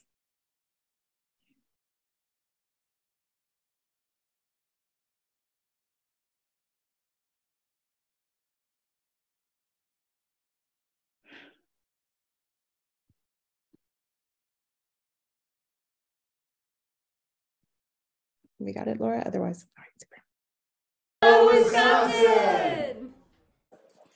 Hi, my name is Liz Blackburn. I'm calling in from Democrats Abroad China, where members here in Shanghai have gathered to enjoy the watch party, to mark their ballots and send them in, as well as to register to vote. And speaking of, I'm ready to make my choice for the very special seat of governor of the great state of Wisconsin. And there it is. I've cast my ballot for Governor Tony Evers. Governor Evers has been a guiding light through one of the murkiest periods in Wisconsin politics. With his veto, Governor Evers has been the last line of defense against a state legislature gone rogue. He even told us that if he didn't win the election, everything he's vetoed thus far will be coming back as law of the land. That includes guns on school grounds to limiting voting rights. And his words ring true. Ben Wickler, chair of Wisconsin Democrats, has been warning us that Wisconsin is ground zero for democracy in the United States and is well on its way to becoming a state that votes democracy out. Now, Wisconsinites intending to return are able to vote in critical statewide elections such as this one and will help re-elect Governor Evers.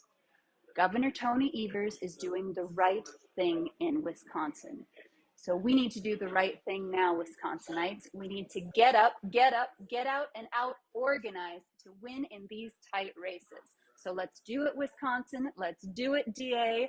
Governor Evers, the floor is yours. Please take it away. Hello, Democrats abroad. I'm Wisconsin Governor Tony Evers. I'm thrilled to speak to you tonight to help elect Democrats up and down the ballot.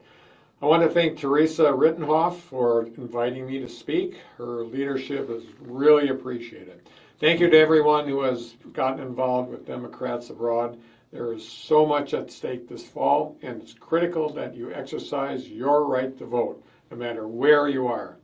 Democrats across the country are fighting to protect a woman's right to choose, supporting public education, taking action on climate change, and protecting the right to vote. But our work is not finished. We need your help to continue moving our state and our country forward. There's so much on the line. We need to elect Democratic governors around the country and help Democrats build support in Congress, starting with flipping our Republican-held Senate seat right here in Wisconsin. We're counting on people like you to vote and to be a part of this movement. When we organize, bring people together, and encourage our friends and neighbors to vote, guess what? We win. Thank you in advance for your support. We're counting on you.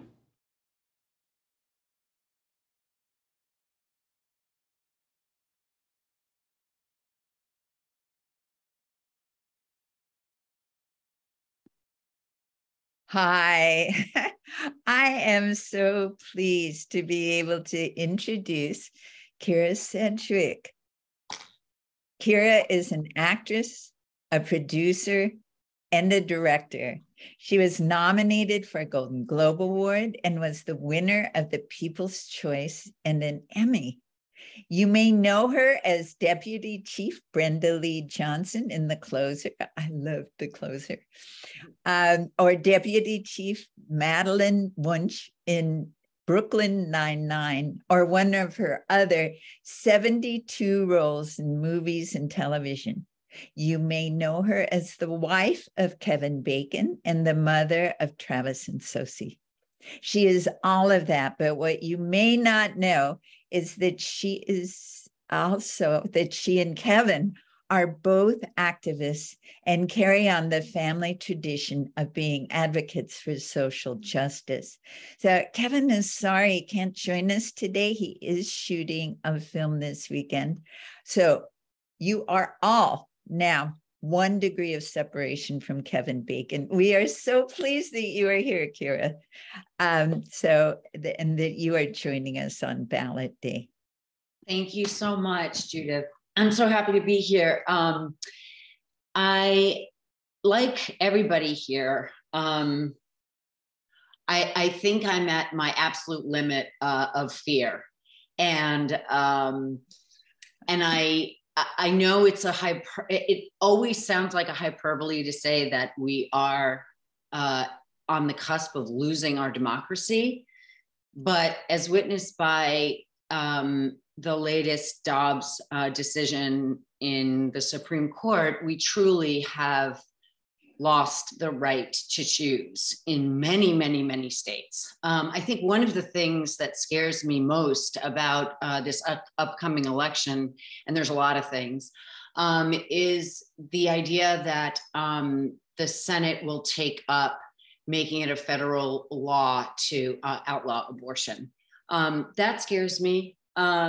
A lot of other things scare me, rulings around other privacy issues, and certainly any climate issue is sort of the reason I think that I was, inspired to get into any kind of activism 33 years ago when I had my first child, out of a complete selfish desire, need for my child to have a future, the future and the ways, all the ways in which I've taken for granted my clean air, my clean water. Everything's at stake this election cycle. And Democrats abroad is going to be a huge part of that. I look at the amount of people that are here today and I think, well, if you bring 5 friends, if you inspire 5 friends, think of the exponential impact that can have. Everyone needs to do their part. And I know for me that the biggest solution to all of my fear and all of my despair is action, and I feel personally that if I'm not part of the solution, then I am part of the problem. Nothing makes me feel better than to be able to take an action every single day. So I'm so grateful for Judith for asking me today. And I know it's ballot day, and how wonderful that you have the right to fill out all of your ballot all the way down to the bottom, even though you've chosen to live abroad, which I can completely understand and applaud that choice. And I'm super grateful to also, I am going to call Kevin because he wanted to say a word, and I'm going to put him on speaker. But we're really happy to be with you all today, and really, really hope that you're inspired to, tell everybody to do the same thing, whether they're abroad or stateside. Okay, here's Kevin. Okay, here we go. Speak. Can you hear me?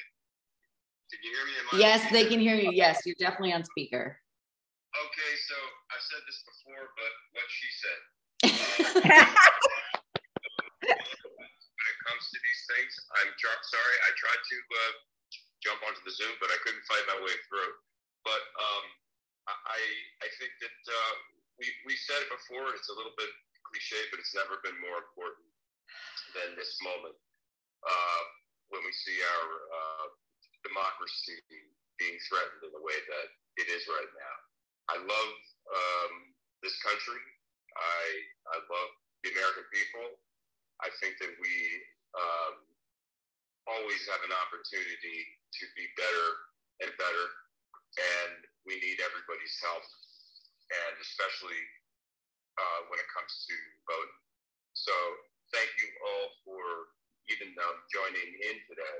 It shows that you do care about democracy, and you do care about your country, and whatever you do to encourage your friends and neighbors overseas or at home to get out there and make your voice heard. This is our right. This is an honor. This is something that we all need to be part of. Thanks. Thank you, honey. I just want to say one more thing, and that is I heard in, somewhere in this Twitter sphere, Instagram sphere, this concept of the real revolution in this country would be if everybody voted. And, it's really amazing to think like, oh God, that's it. That's all I have to do is vote. And, I know in some states they've made it really hard, but we still have the right to vote in this country. So let's exercise that right. And thanks so much for asking me to be on today. Thank you so much. Thank you very much. And thank Kevin too. And now I believe Jennifer is going to go on and talk about the 6 degrees of action we can take. Awesome. Thank you so much, Judith. And we're so glad that Kyra could join us today. We'll just do really quick. We've got some wonderful actions that we would love for you to take. Eileen, could we put that up? Thank you so much. I know Candace mentioned phone banking earlier. Please, please, please join our phone banking team. This is the best way to reach overseas voters. These are our members we're calling, and some of them don't even know they can vote in midterm elections. So we've got to get that word out. You can write to your alma mater. You can let them know that study abroad students can request their ballots and vote. And we just also want to know that the easiest thing you can do is just click that donate link and help fund all of these amazing things that we're doing with Democrats Abroad. Another amazing thing that we do with Democrats Abroad is provide voter assistance. And it is our job and our mission to help you get your ballots back, even if you run into obstacles. And we've got a member of our team here today. If you need any help with your ballot and you want to jump over, we're going to open up a breakout room. You can do that. We'd love for you to get trained to find out how you can help people in your circle to get to vote or to join our voter assistance team. We'll put all those links in the chat. And we're so grateful that Kyra Sedgwick could join us. And if you participate in our 6 Degrees of Action campaign, you can win some great prizes, including a phone call from Kevin and Kyra, or an autographed copy of Mark Kelly's book, Mousetronaut, that says Reach for the Stars. You can see it on our page. It's amazing, and I really want to win it myself. So thank you so much. And I am going to hand over to Katie Sullen to introduce our next candidate.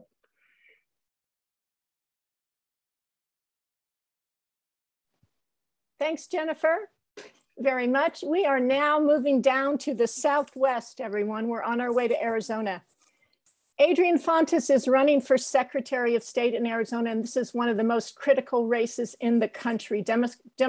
Democracy is definitely on the ballot in Arizona.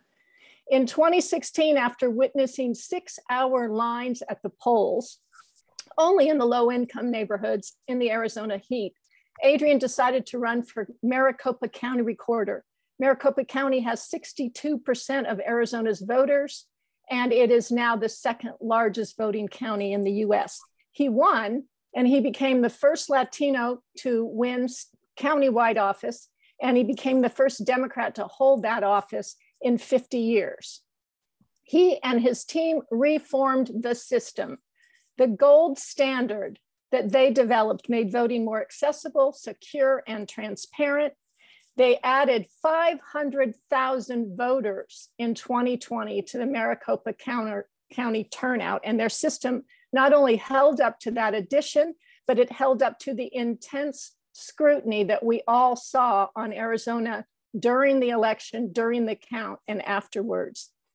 And so, Adrian, welcome back. Straight from the cover of Time magazine last week, back to Democrats Abroad. The mic is yours. Thank you so much, Katie, and hello, Democrats, whithersoever dispersed about the globe. My name is Adrian Fontes, and I'm an Arizona native. My family's been in the southwestern desert here since the 1690s. We don't move nearly as much as most of you guys do about the place. We just kind of stick around. I'm a veteran of the United States Marine Corps. I'm a former prosecutor, and I was, as Katie said, the Maricopa County Recorder. This is the one. This race right here represents more starkly than any other in the nation the difference between the election deniers and the folks who are holding the line. As Katie indicated, I was the chief election administrator in Maricopa County. You remember not too long ago, we kicked the cyber ninjas right in the ankle. I've got to be polite on this call because global standards require that. And they couldn't hold up. We built a bipartisan team here, Republicans and Democrats alike, and we managed to get a 4-to-1 Republican Board of Supervisors to help us build what is now one of the best election systems in the United States of America. We're very, very glad.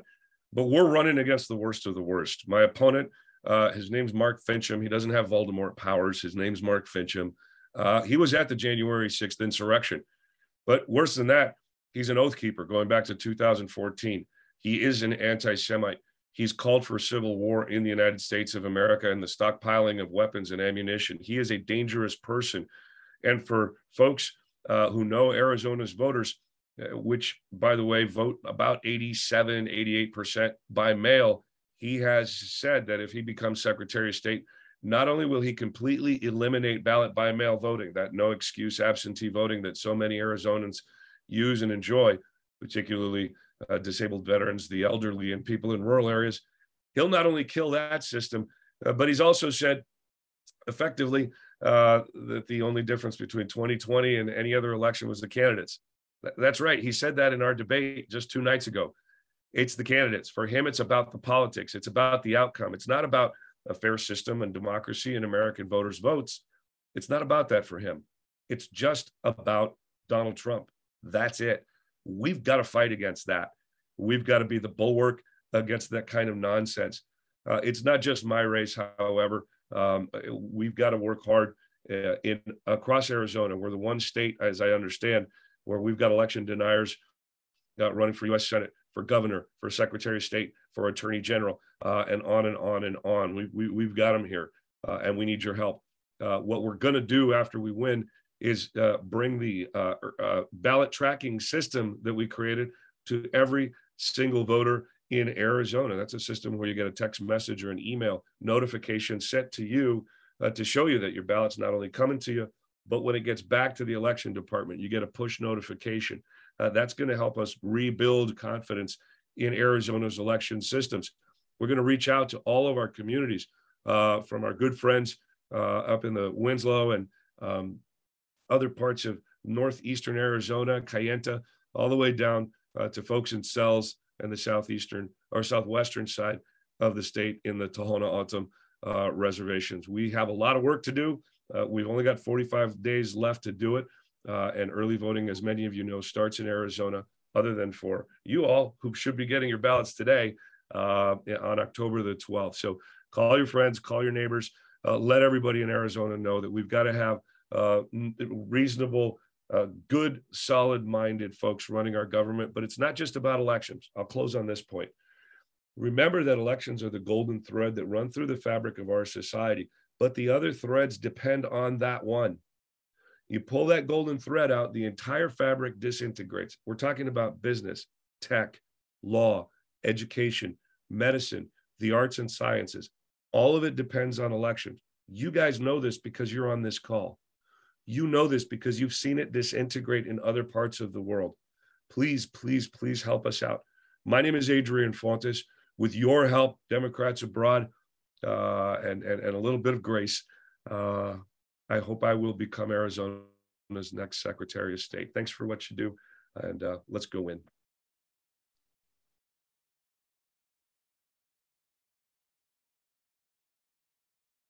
Thank you so much, Adrian. Thank you for coming back to us. Please know that we have your back, and we are going to turn out more overseas Arizona voters than have ever voted in a midterm. And I think, Jennifer, now we're going to talk about how those voters can vote if they don't know. Is that right? So we have a slide about voting from abroad in Arizona. Like so many of you, ballots are out. We are receiving them if the voter already requested it and asked for the ballot to come by email. Every overseas voter can get their ballot by email if they request it. I don't see the slide, but I'm going ahead without the slide. Two special things about Arizona. One, we are an electronic return state. That means you can return your ballot either by upload or by email. Please do one or the other of those things. They are faster, safer, and more reliable than sending it by the post. The instructions come with your ballot, or you can go to votefromabroad.org to find instructions, or to the flag page, democratsabroad.org/2022, and click on the Arizona flag. The other special thing about Arizona, there are a number of states where not everybody gets a full ballot if you're overseas. In Arizona, you only get a full ballot if you mark on the request form that you intend to return. That's not defined. You don't need a date of return. If you do mark that on the request, you will get a full ballot, and you can vote for Adrian Fontes and Katie Hobbs and our state legislators. However, if you mark on that request form that your return is uncertain, also completely undefined, you will get a federal only ballot, which means that you get to vote for Mark Kelly and defend 5 US House seats that are close and flip my district against the awful incumbent, indicted, corrupt, illegal use of funds person, Schweikert, with wonderful Jevin Hodge. So know that when you're marking your request form, the difference between a full and a federal ballot. There's some links going in the chat. Whatever ballot you get, make sure you vote all of it, every race. There's a voting guide link that went into the chat from Civic Engagement Beyond Voting. Key races, Mark Kelly for Senate, Adrian Fontes for Secretary of State, Katie Hobbs, our current Secretary of State for Governor. We have a great Attorney General, Chris Mays. We've got, like I said, 5 Democratic US congressional seats, House seats to defend, 1 to flip, and then finally, the majority in our state House and our state Senate has been held by Republicans as long as almost everybody can remember. And right now, that majority is 1 seat in either house. We flip 1 seat in Arizona, and we can take the House, the Senate, and the governorship and reverse all of these bad bills, because the issues on the ballot are abortion, gun rights, school funding, minimum wage. Any bad bill that you've heard about in any state in the last couple of years has been passed in Arizona by our Republican majority and governor. Please, Arizonans, get your ballots and vote. Let's reverse that. Let's move Arizona forward. Thank you very much. Last point, phone bank with us. Write to AZ at democratsabroad.org. We are phone banking together to get out the Arizona vote, calling DA members and calling other overseas Arizonans that are not yet DA members. And I think with this, and speaking of fantastic secretaries of state, I'm handing over to Georgia. Is that right, Jennifer? I wish that we could go to Baldwin from Georgia, but she is not able to join right this minute. She is on the campaign trail and they are having a little bit of technical difficulty, because we may get hear from her. The good news is we're going to get to hear from Lucy Inman after in just about 20 minutes. She is going to be able to join us after all, but I'm going to let my colleague at Georgians Abroad, Camille DeAme, go ahead and tell us about Baldwin, just in case she can't make it, because this is another crucial Secretary of State race. So I'm going to hand over to you, Camille.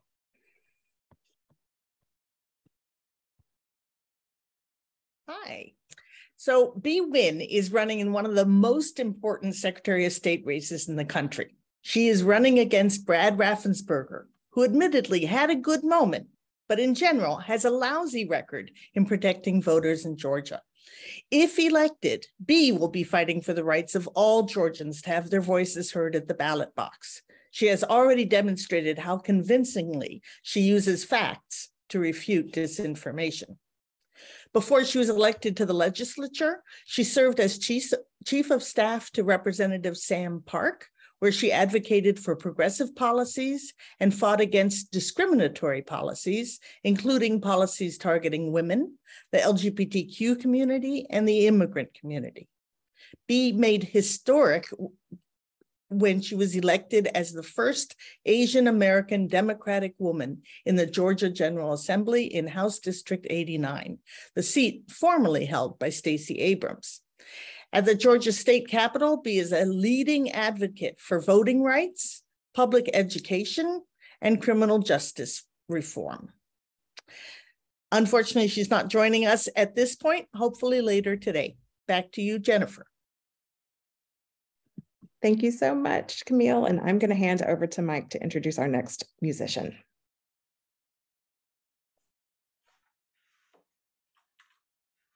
Great. Thank you. Can you hear me okay?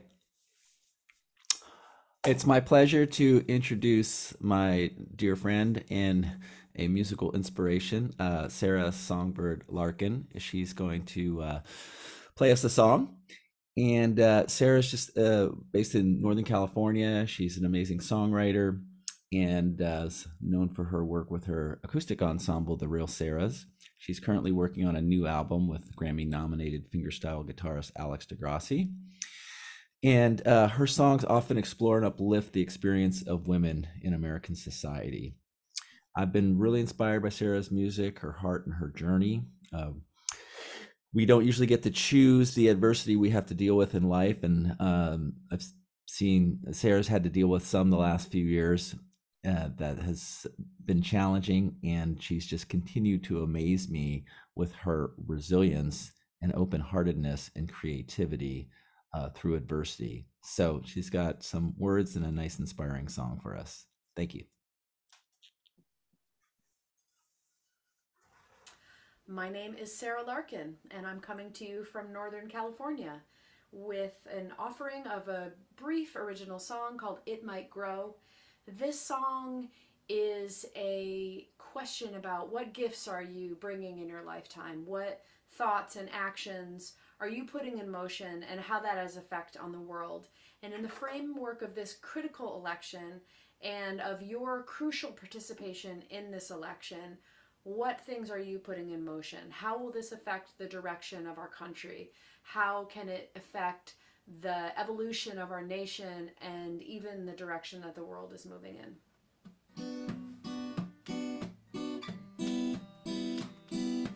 Careful what you sow, it might grow. There is infinite potential in this life, don't you know? What can you do? What are you bringing? I came here for singing.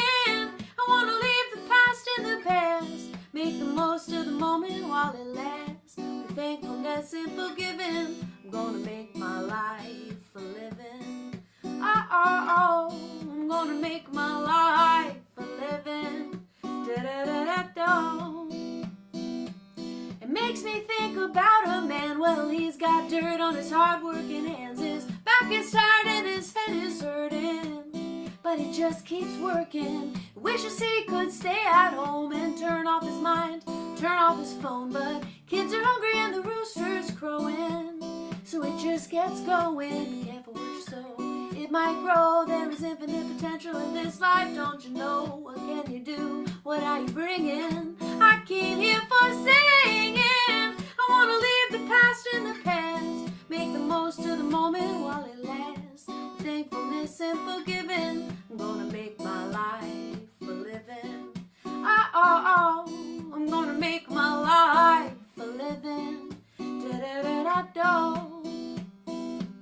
I give my heart to the ones I love, and I put my faith in the goddess above, and I try not to dwell on what could be, because I'm right where I should be. Give thanks for this time and space. I try to keep a smile on my face. I'm gonna fly, there'll be no wait in my paradise. It's one I'm creating. Careful what you sow, it might grow. There is infinite potential in this life, don't you know? What can you do? What are you bringing? I came here for singing. I want to leave the past in the past, make the most of the moment while it lasts. Thankfulness and forgiving, I'm gonna make my life a living.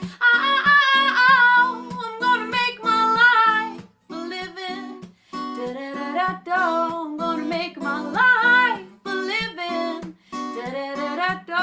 I'm gonna make my life a living. Da-da-da-da-da. We gotta make this life for living. Thanks for doing your part.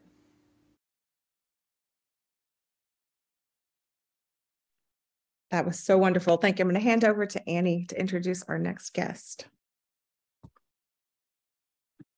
All right. I am so pleased to introduce our next guest, Leigh McGowan. Leigh started Politics Girl after the second Obama midterm election in 2014, when Mitch McConnell's Republican caucus in the Senate declared that they would do nothing but obstruct progress for the next 2 years. At that point, Leigh realized that her friends and family were not as upset about this as she was, and were not, for the most part, even participating in politics because they didn't understand it, and that this lack of civic education was a feature rather than a bug of the US educational system. Since then, she has been talking common sense on her Politics Girl podcast, YouTube channel, and Twitter feed to US voters, and to a growing base of overseas fans who understand, perhaps even better than many Americans do, that what happens in US elections has global consequences. A couple of months ago, we reached out to Leigh on Twitter and asked if she would speak to Democrats abroad, and she immediately agreed, recognizing the potential impact of our overseas votes. Since then, she has been a wonderful ally to the DA cause, amplifying our message to her millions of followers on social media and speaking directly to overseas Americans about the power of our votes. And it is an honor to have her here with us today. Welcome, Leigh, and it's great to finally see you. Oh, hello, and thank you for that introduction. What a wonderful event you're having here today. As Annie said, my name is Leigh McGowan, but I go by Politics Girl online. I'm the host of the Politics Girl podcast, but if you know me, it's probably from those viral breakfast rants where I'm doing short political commentary from my kitchen here in California. I am also an immigrant. I was born and raised in Canada, but I happened to be living in New York City during 9/11. And like a lot of people, that day really changed my life. The horror of that experience bonded me to the city, the spirit and patriotism I felt bonded me to this country, and the political response really bonded me to the Democrats. So when George Bush won his second term, I knew I could never watch another American election and not vote. So I had to be a citizen. I love this country, but I also needed to play my part and try and make it better. So moving here, I bought into all the American bumper stickers, you know, like the can-do attitude and the land of the free and the home of the brave and this place of opportunity where anyone from anywhere could make it if they just worked hard enough.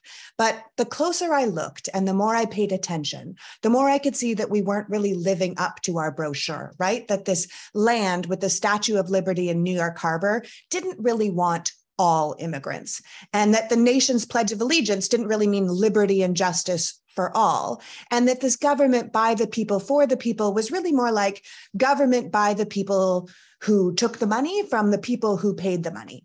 And it made me feel disillusioned. But if something you love is broken, you don't throw it away, you try and fix it. And that's why I'm so thrilled to be joining you today, because it's not every day that you find yourself in a position where you can really make a difference. And I'm not talking about me, some little immigrant political commentator. I'm talking about you, the Democrats abroad. Now, I'm not going to lie, if you're paying attention, it is very scary over here right now.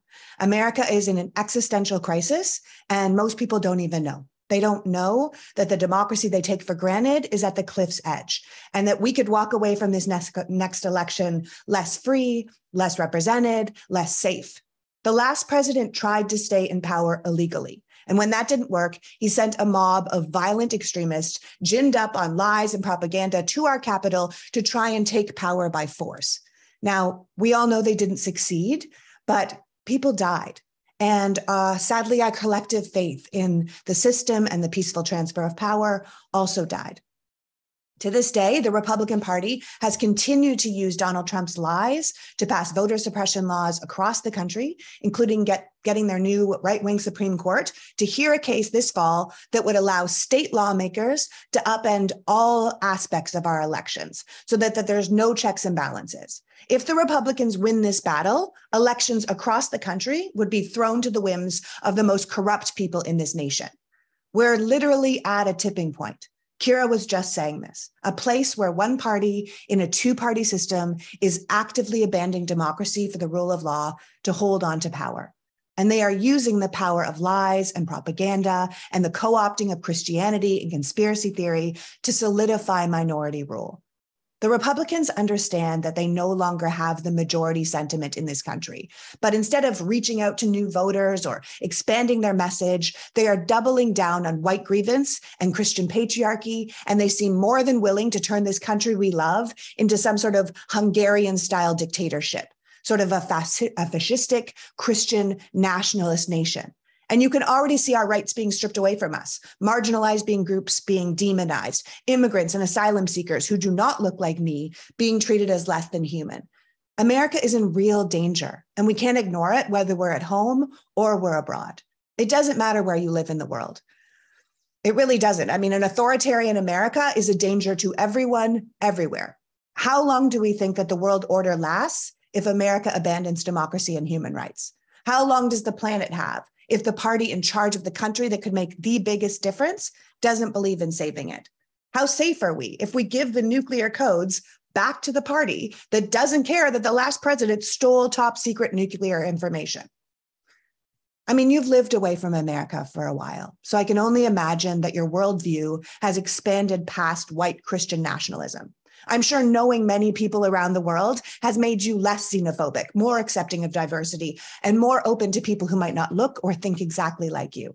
I'm sure your thoughts of book banning are belonging to some evil time in history and not the modern day USA. And I imagine you can see the importance of treating all citizens as equal and not making certain groups undeserving of rights. We can see what's going on in Iran right now. And unfortunately, stripping women of their rights is already happening in America, and how we feel about it is on the ballot, which brings me back to why I'm so excited to be here. In 2020, Joe Biden won the popular vote by over 7 million votes. But the election itself really came down to tiny margins in a number of swing states. Biden won the state of Arizona, as we were saying, by just over 10,000 votes. He won Georgia by just over 11 and Wisconsin by just over 20. It works the same in state elections. Ron DeSantis only won the Florida governorship by 32,000 votes. Even local House races, which make a huge difference to how Congress works, can come down sometimes to hundreds of votes. Christy Smith lost California's 27th district in 2020 to a far-right MAGA extremist who would go on to become a vocal insurrectionist and a leading voice in the anti-abortion movement by just over 300 votes. But she is back again, and she is running against him this year, which is where you come in, okay? So I know I'm near the end of today's event. So you already know that US citizens can vote from anywhere in the world. You know that there are 6 to 9 million voters abroad in any given year, but your rate of voting is incredibly low.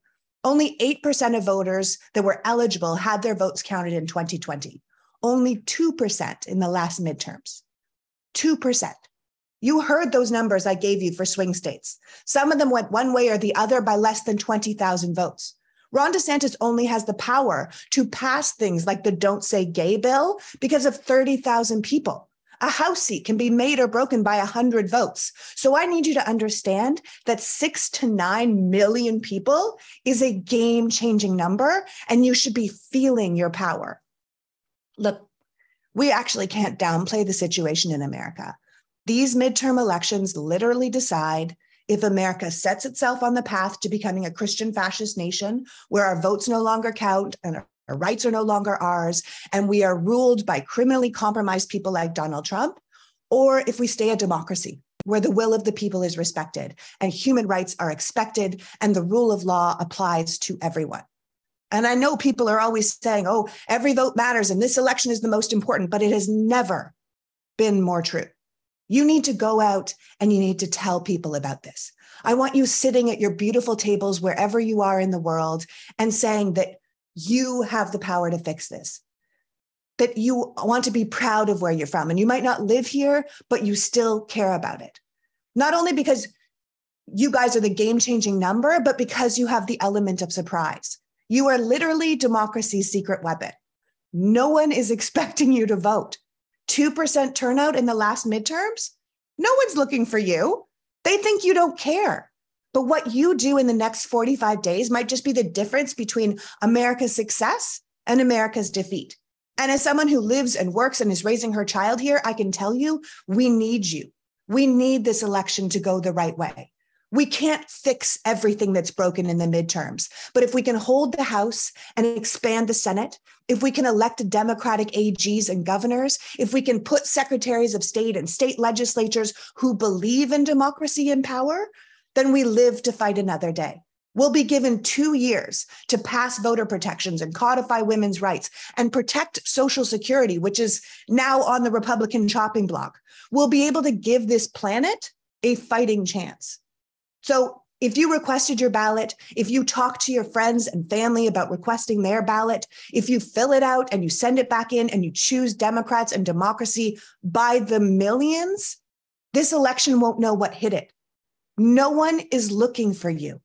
No one is expecting anything from you. In fact, they are counting on you to sit this out, but you won't. You won't because you have the power to stop us from going over the cliff's edge. You have the power to be the heroes in this story. You can actually save us. And I hope that inspires you. I hope that fires you up. I hope you feel like that's thrilling because honestly, it is. I mean, how often do you get the chance to save your country? So from your original home to wherever you are now, thank you. I believe in you. And I can't wait to hear from you at the ballot box. Wow. Thank you so much, Leigh. Really, thank you so much. We really appreciate you joining us today and for getting us fired up to save our country. Awesome. We got to do it. We do. We have to. All right. We are so lucky because now Bee Nguyen is with us and we are going to switch over to her. Bee, the floor is yours. Well, thank you all so much for allowing me to share some time with you today. I'm Bee Nguyen and I'm running for Secretary of State in Georgia. And all the things that Leigh laid out are exactly why it is so incredibly important for you all to participate in this election cycle. So what I want to do is just share with you a little bit about what's going on in Georgia. I'm a state lawmaker. I've been in the General Assembly for the last 5 years. I am a member of the committee that oversees our election laws. Every single year, I've seen bills introduced to make it harder for Georgians to vote, including attempts to eliminate Sunday voting and including attempts to roll back our voting hours. We've successfully able to beat those bills back through broad-based coalition building, but everything changed in 2020, and I think that you all know why. When we're looking at a state like Georgia, the ability for Georgians to come together in every part of our state to galvanize Georgians, no matter race, gender, religion, political identity, we understood we had a task at hand, which was delivering a win for President Biden. We came together on the values of shared democracy, the values of equality and justice for all. And we knew that if we could galvanize our voters, we would have a pathway to victory. And Republicans also understood the same thing. So early on, before the results of the November election, Republicans started coordinating at a state and national level. And they started coordinating and sowing seeds of doubt around the validity of absentee ballot voting. In the state of Georgia, the laws around absentee ballot, no excuse, no ID, it was passed under a Republican legislature. And it was used in greater numbers, Republicans using it in greater numbers than Democrats every single year up until 2020, when we were learning how to vote safely during a pandemic. So they started to question the validity of absentee ballot voting. So when we delivered in November of 2020, they would have a premise to try and overturn the results of the election. And that's exactly what they did. They sent Rudy Giuliani and Trump's legal team into my committee, where they subjected us to 8 hours of lies, misinformation, and conspiracy theories. And when I discredited Trump's expert witness, they put my address on a right-wing gun site and they called for my execution and they called me a traitor. They sent alternative electors into our state capitol, and one of those alternative electors is currently the lieutenant governor nominee on the Republican side.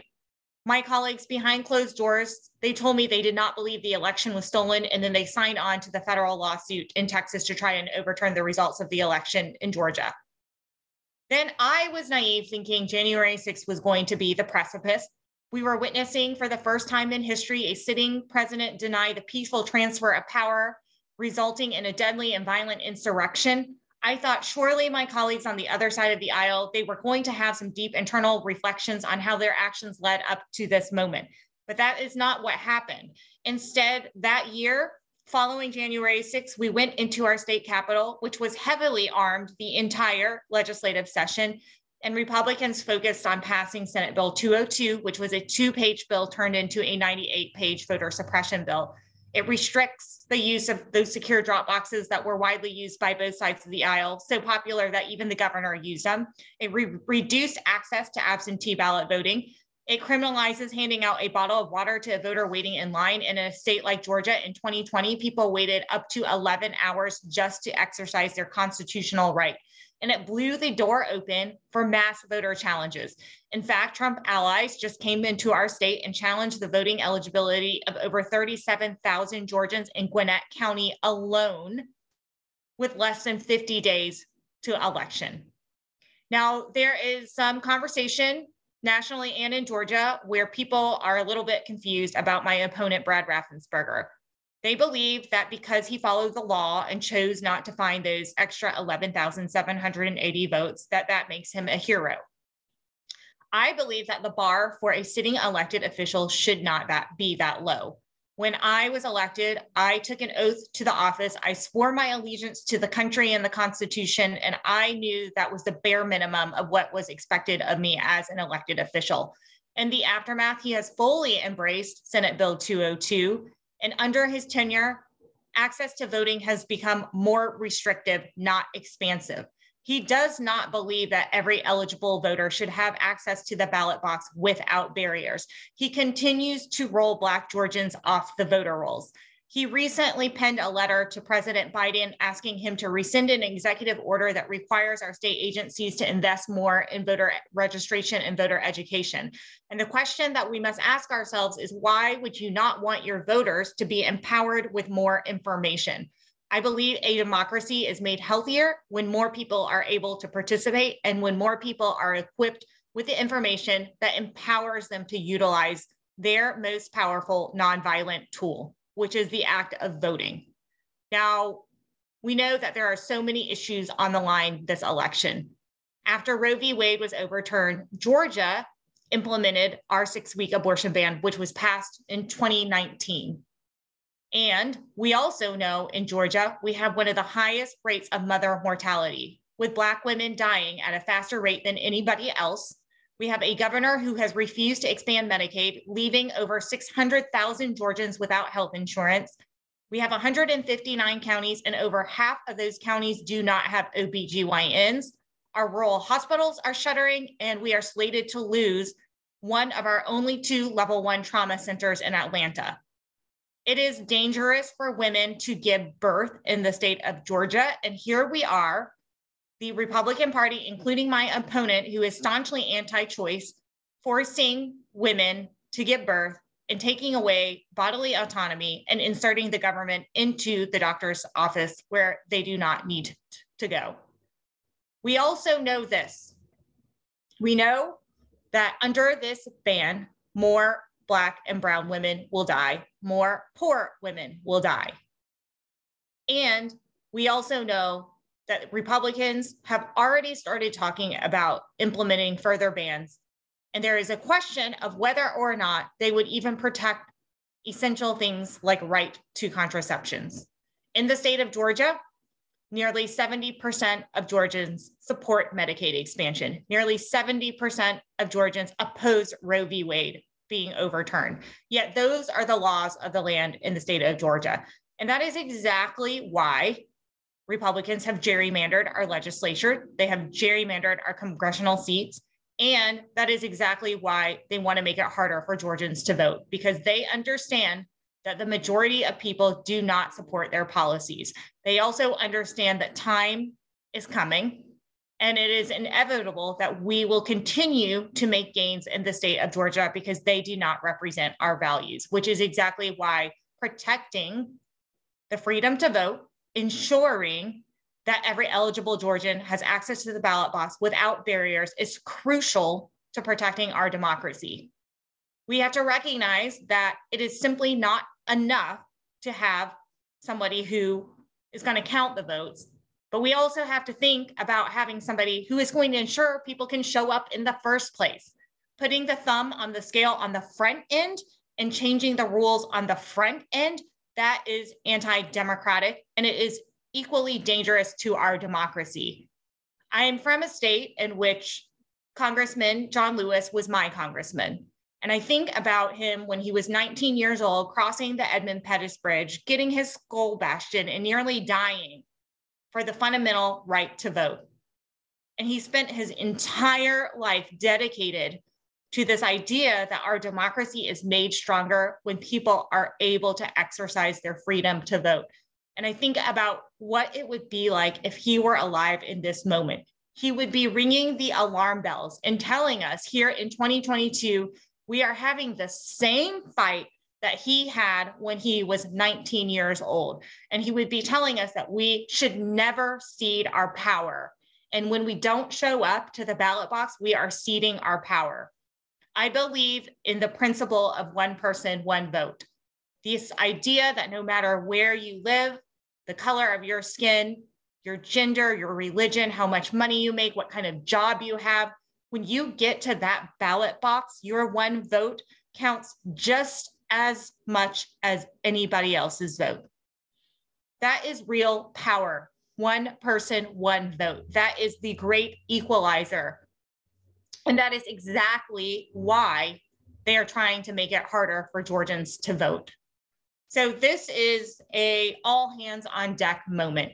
In a state like Georgia, we are a battleground state. We know that in 2020, we were told we were going to lose, and we ended up delivering a win. We know that in 2021, we were told we were going to lose, and we ended up delivering a win.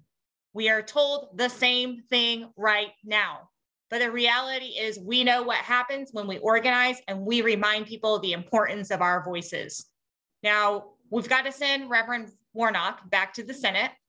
And our Senator, Reverend Raphael Warnock, he says this. He said, a vote is a type of prayer. It is a kind of prayer. Our vote is an exercise of our faith. When we go to the ballot box, we are saying, we believe that nobody should die because they don't have access to health insurance. We are saying that when we go to our places of worship, the grocery store, the movie theater, our jobs, our schools, nobody should die of gun violence. We are saying that when a child is brought into this world, that we invest in that child from cradle to career, and that every child should have quality and equitable public education. We are saying that the government needs to get out of the room of the doctor's office, and that the choice belongs to women and it belongs to girls in our bodies. And we are saying that we believe our democracy is made stronger when more people can participate, and we believe in protecting the freedom to vote. So I'm running for Secretary of State for those reasons, and we need all hands on deck, including y'all. And that means making sure that not only you exercise your freedom to vote, but you remind everyone else the consequences of our election and what is on the line here for Georgians and Americans across our country. Because as we have seen and we have heard, we are in a constitutional crisis, and come 2-4 years, we may not even have the ability to exercise our freedom to vote like we do today. And I'm B-Wen, I'm running for Secretary of State, and we'll drop my information in the chat box. Thank you so much, y'all. We are so glad that you could join us. Thank you for squeezing us in and amongst your busy schedule. We know that you're out there on the ground and fighting to win that election, and we wish you the very best of luck. And thank you so much. Thank you so much, y'all. All right. And we are now going to go over to Lucy Inman. She has also been able to hop on our call, and we're so thankful that you could join us. Lucy, I'll hand over to you. Thank you so very much for fitting me in, and I hope you can hear me okay. As you can see, I am on the road in North Carolina because I'm facing a statewide election for an open seat on the North Carolina Supreme Court. It's a big state, but you know what? It's impossible to gerrymander a whole state. I am so grateful for all the support from Democrats abroad. We just heard how very important your right to vote is, your right to get to the ballot box, your right to have your vote counted and have it count as much as every other vote. Those rights, women's reproductive health, rights including to marry the person you love, are all being cast aside by the United States Supreme Court and pushed back to state Supreme Courts. If you remember where you were when the Challenger crashed, if you remember where you were when John Lennon died, if you remember where you were when the towers came down, I bet you remember where you were on June 24th of this year. I remember where I was. I was at a seminar on the threat to independence of the judiciary by partisan politics when we heard that the U.S. Supreme Court had abandoned the precedent of Roe v. Wade, and in a decision that Justice Kagan said was based on the currency of raw political power, rolled back a constitutional right. Our courts should be the one branch of government free of partisan politics. The courts are responsible for protecting the people's rights, conferred not just by the United States Constitution, but by every state's constitution and by state common law. The North Carolina Supreme Court entered a landmark decision this year in February when it held that the North Carolina Constitution, through our free elections Citizens Clause and Equal Protection Clause and others guarantees that every person's vote must count as much as every other person's, so that partisan gerrymandering violates the North Carolina state constitution. Based on that ruling, the legislature's extremely gerrymandered districts were thrown out.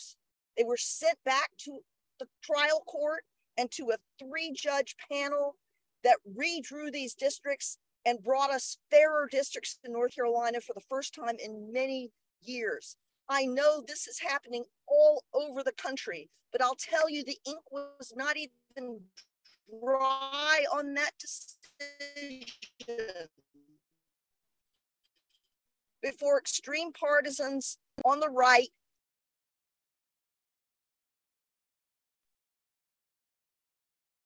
we can simply overturn that decision from February that we don't like, and we can go back to gerrymandering just like we were before.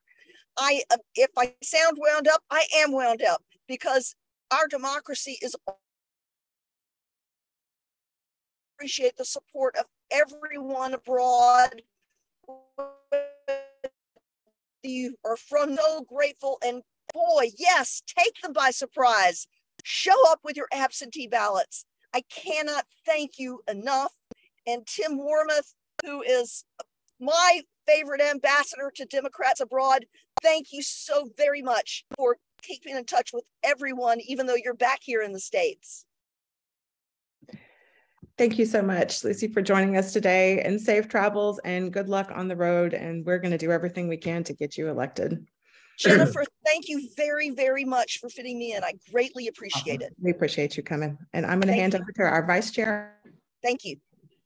Thank you, Judge Inman. Thank you, Jennifer. Jennifer knows that I work pretty hard to find a personal connection to all of our speakers. So I'll just mention that Judge Inman is running to replace Justice Robin Hudson, who's married to one of my best friends from high school. And if I could step back to Binh Nguyen, I was working in a Vietnamese refugee camp when her parents left Vietnam.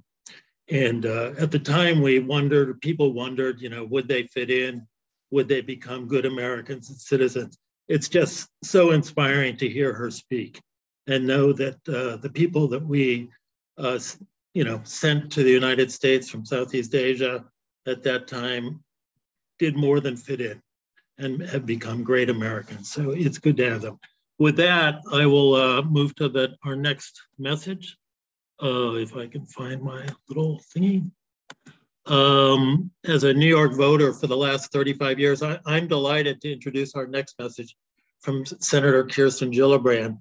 She's been a good friend of Democrats abroad. She spoke at several of our annual meetings. And since being appointed to the Senate as a replacement for Hillary Clinton in 2009, Senator Gillibrand has been a leader in the fight for women's rights, highlighted by her defense of sexual assault victims in the military. She's been active on other key issues, such as negotiating the price of medicine for Medicare beneficiaries, which has now become law under the Inflation Reduction Act.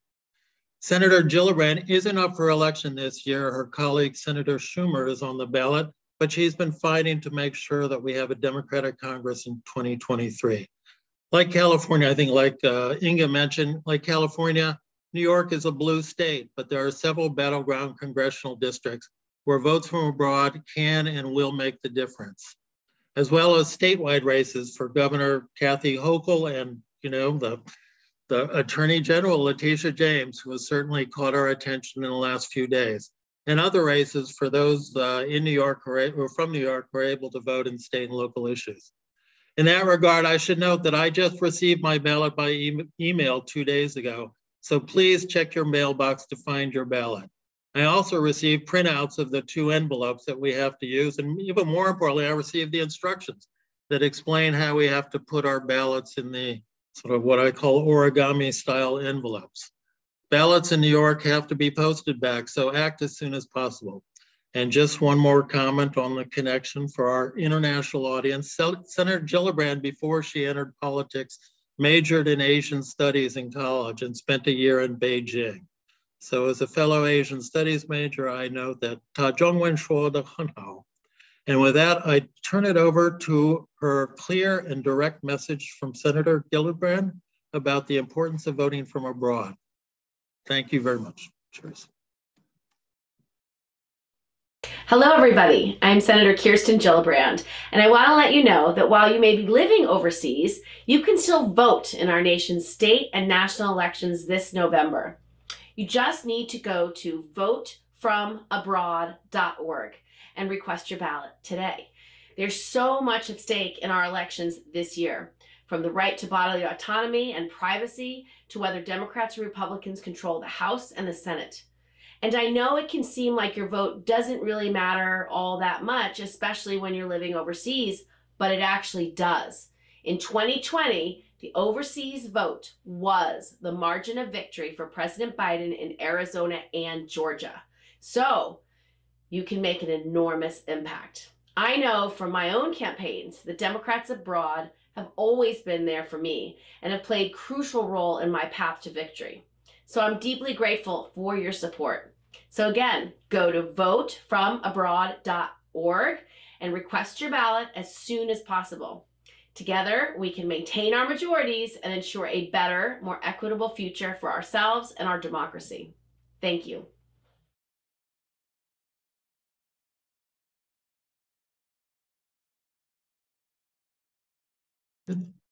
I think I'm turning it over to Camille, who's going to introduce Congresswoman Nikema Williams.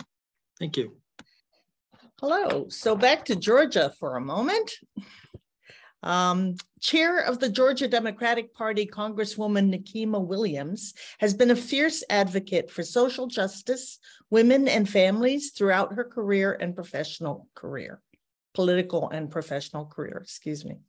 As a member of Congress, Congresswoman Williams continues to uplift the legacy of her mentor and predecessor, Congressman John Lewis, by fighting to prevent voter suppression and expand free and fair access to the ballot box. Congresswoman Williams has a passion for a number of legislative issues, including voting rights, reproductive justice, social justice, economic justice, and health care. Her work addresses delivering on the promise of America for all. Join us as we listen to her special message to Democrats abroad.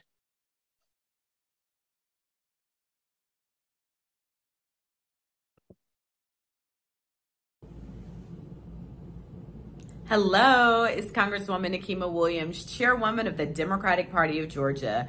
I am coming to you today to thank Democrats abroad for everything that you did in the 2020 election cycle in Georgia. Y'all were persistent in getting those ballots turned back in for the so many Georgians who vote in Georgia but live abroad. Y'all, we could not have made the historic gains that we made in the 2020 election by sending Georgia's 16 electoral college votes for Joe Biden to make him the next president of the United States without the support of Democrats abroad. And then, because y'all like to really show out, you made sure that you got those ballots back in to send not one, but two Democratic senators to the U.S. Senate, with Senator John Ossoff and Senator Reverend Raphael Warnock joining our congressional delegation, giving Democrats the majority in the U.S. Senate. Y'all, Democrats abroad make the margins in elections. I am grateful for everything that you continue to do to make sure that Democrats are represented all over the world, and make sure that you are getting those ballots back in, because y'all, we have to show the world that 2020 wasn't just a fluke. Let's do it again, y'all, and get those ballots back in. Thank you so much.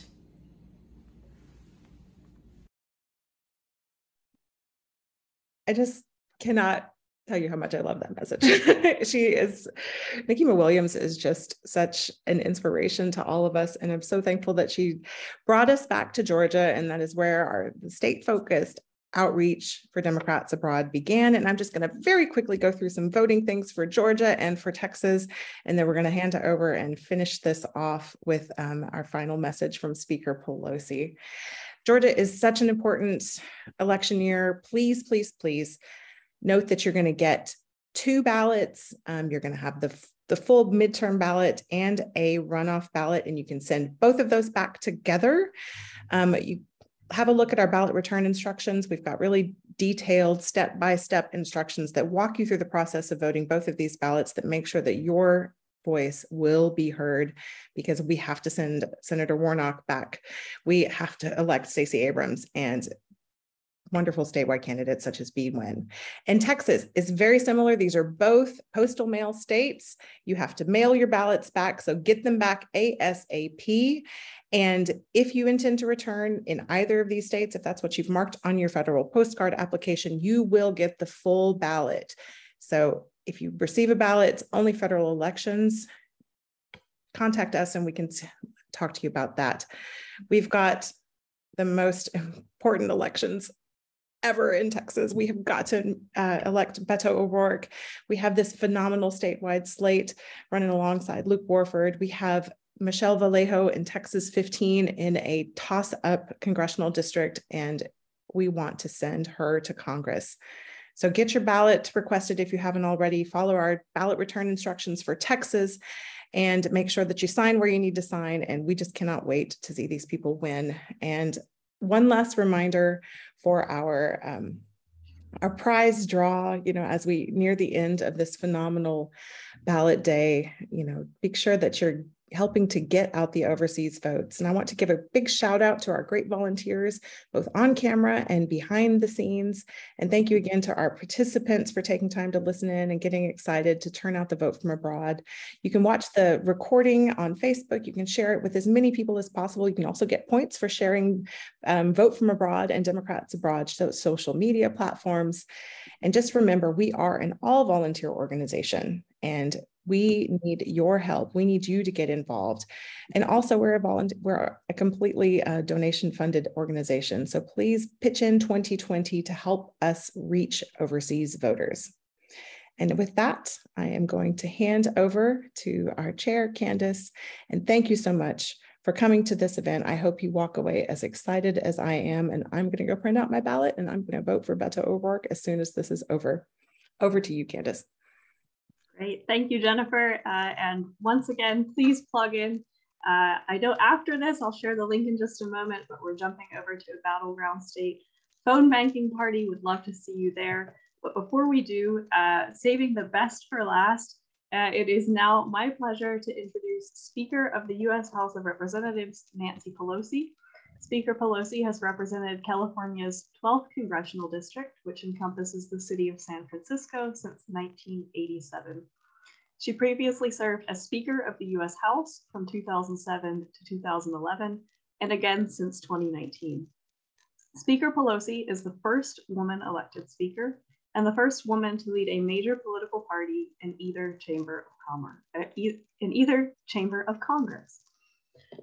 Speaker Pelosi has overseen 2 House impeachments of former President of the United States, and more recently, under the Biden-Harris administration, she's led the House in crafting and enacting the American Rescue Plan, the Infrastructure Investment and Jobs Act, and the Inflation Reduction Act, which again authorizes the largest investment in United States history to combat climate change.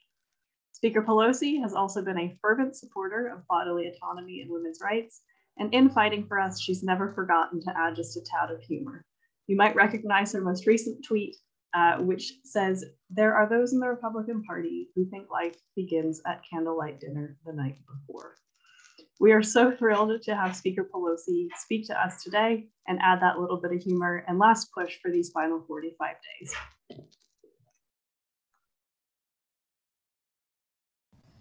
Hello, Democrats abroad. It's Nancy, speaking for Democrats in Congress who are working tirelessly to defend our personal freedoms, bring costs down for working families, and protect our social safety net from Republican plans to dismantle Social Security, Medicare, Medicaid, and the Affordable Care Act. Recent polling has shown that the race to hold and expand our majorities in the House and Senate is close to even. I think we're ahead, with the momentum on our side since Roe was overturned. American citizens living abroad are often the margin of victory in our elections. When you vote, you make a difference. In 2018, when we took the House, our blue wave was tiny drops of water, very close races, and the margin of victory was from the military and overseas ballots. Your votes were key to securing Democratic victories to hold the House, flip the Senate, and elect President Joe Biden in 2020 as well. You are the margin of victory in key states, including Arizona and Georgia. Your military and overseas votes empowered Democrats to make progress in the lives of the American people, even with the slimmest congressional majorities in history. From the American Rescue Plan that saved lives and livelihoods, to the infrastructure law that is rebuilding our country with equity, to the Safer Communities law that broke a 30-year stranglehold on gun violence legislation, and the Inflation Reduction Act that will save the planet and make a major difference in the lives of struggling seniors and working families with lower prescription drugs and health costs, and with the PACT Act to provide health care to our veterans who may have been exposed to burn pits or bad water at Camp Lejeune.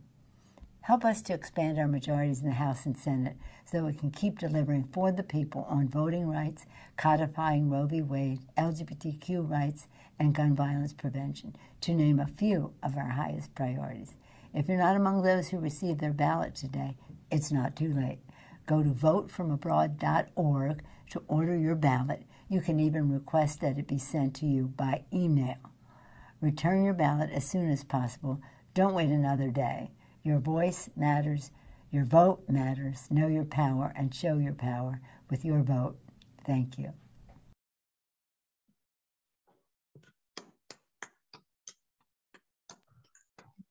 Thank you, Speaker Pelosi. And with that, we are at the end of our 2022 Ballot Day Rally. I want to thank every single one of you for taking time out of your Saturday morning, afternoon, middle of the night to join us. Your commitment to making sure that we win this November, that we get every single US dual citizen voting, be it home or abroad, truly means a lot. And I can tell you when we wake up on November 9th, it's going to mean a hell of a lot more. So from the bottom of my heart and from all of our volunteer teams, thank you for being here. I also want to extend my deep gratitude to our state teams coordinator, Jennifer von Estorff, who was the ringleader behind today's event and pulling together all of the speakers, all of the coordination. Jennifer, thank you so much from all of us. Thank you. You can tune in if you enjoyed today's event. Please share it. It's on our Facebook page, facebook.com/DemsAbroad. You'll also see that shortly on our Twitter.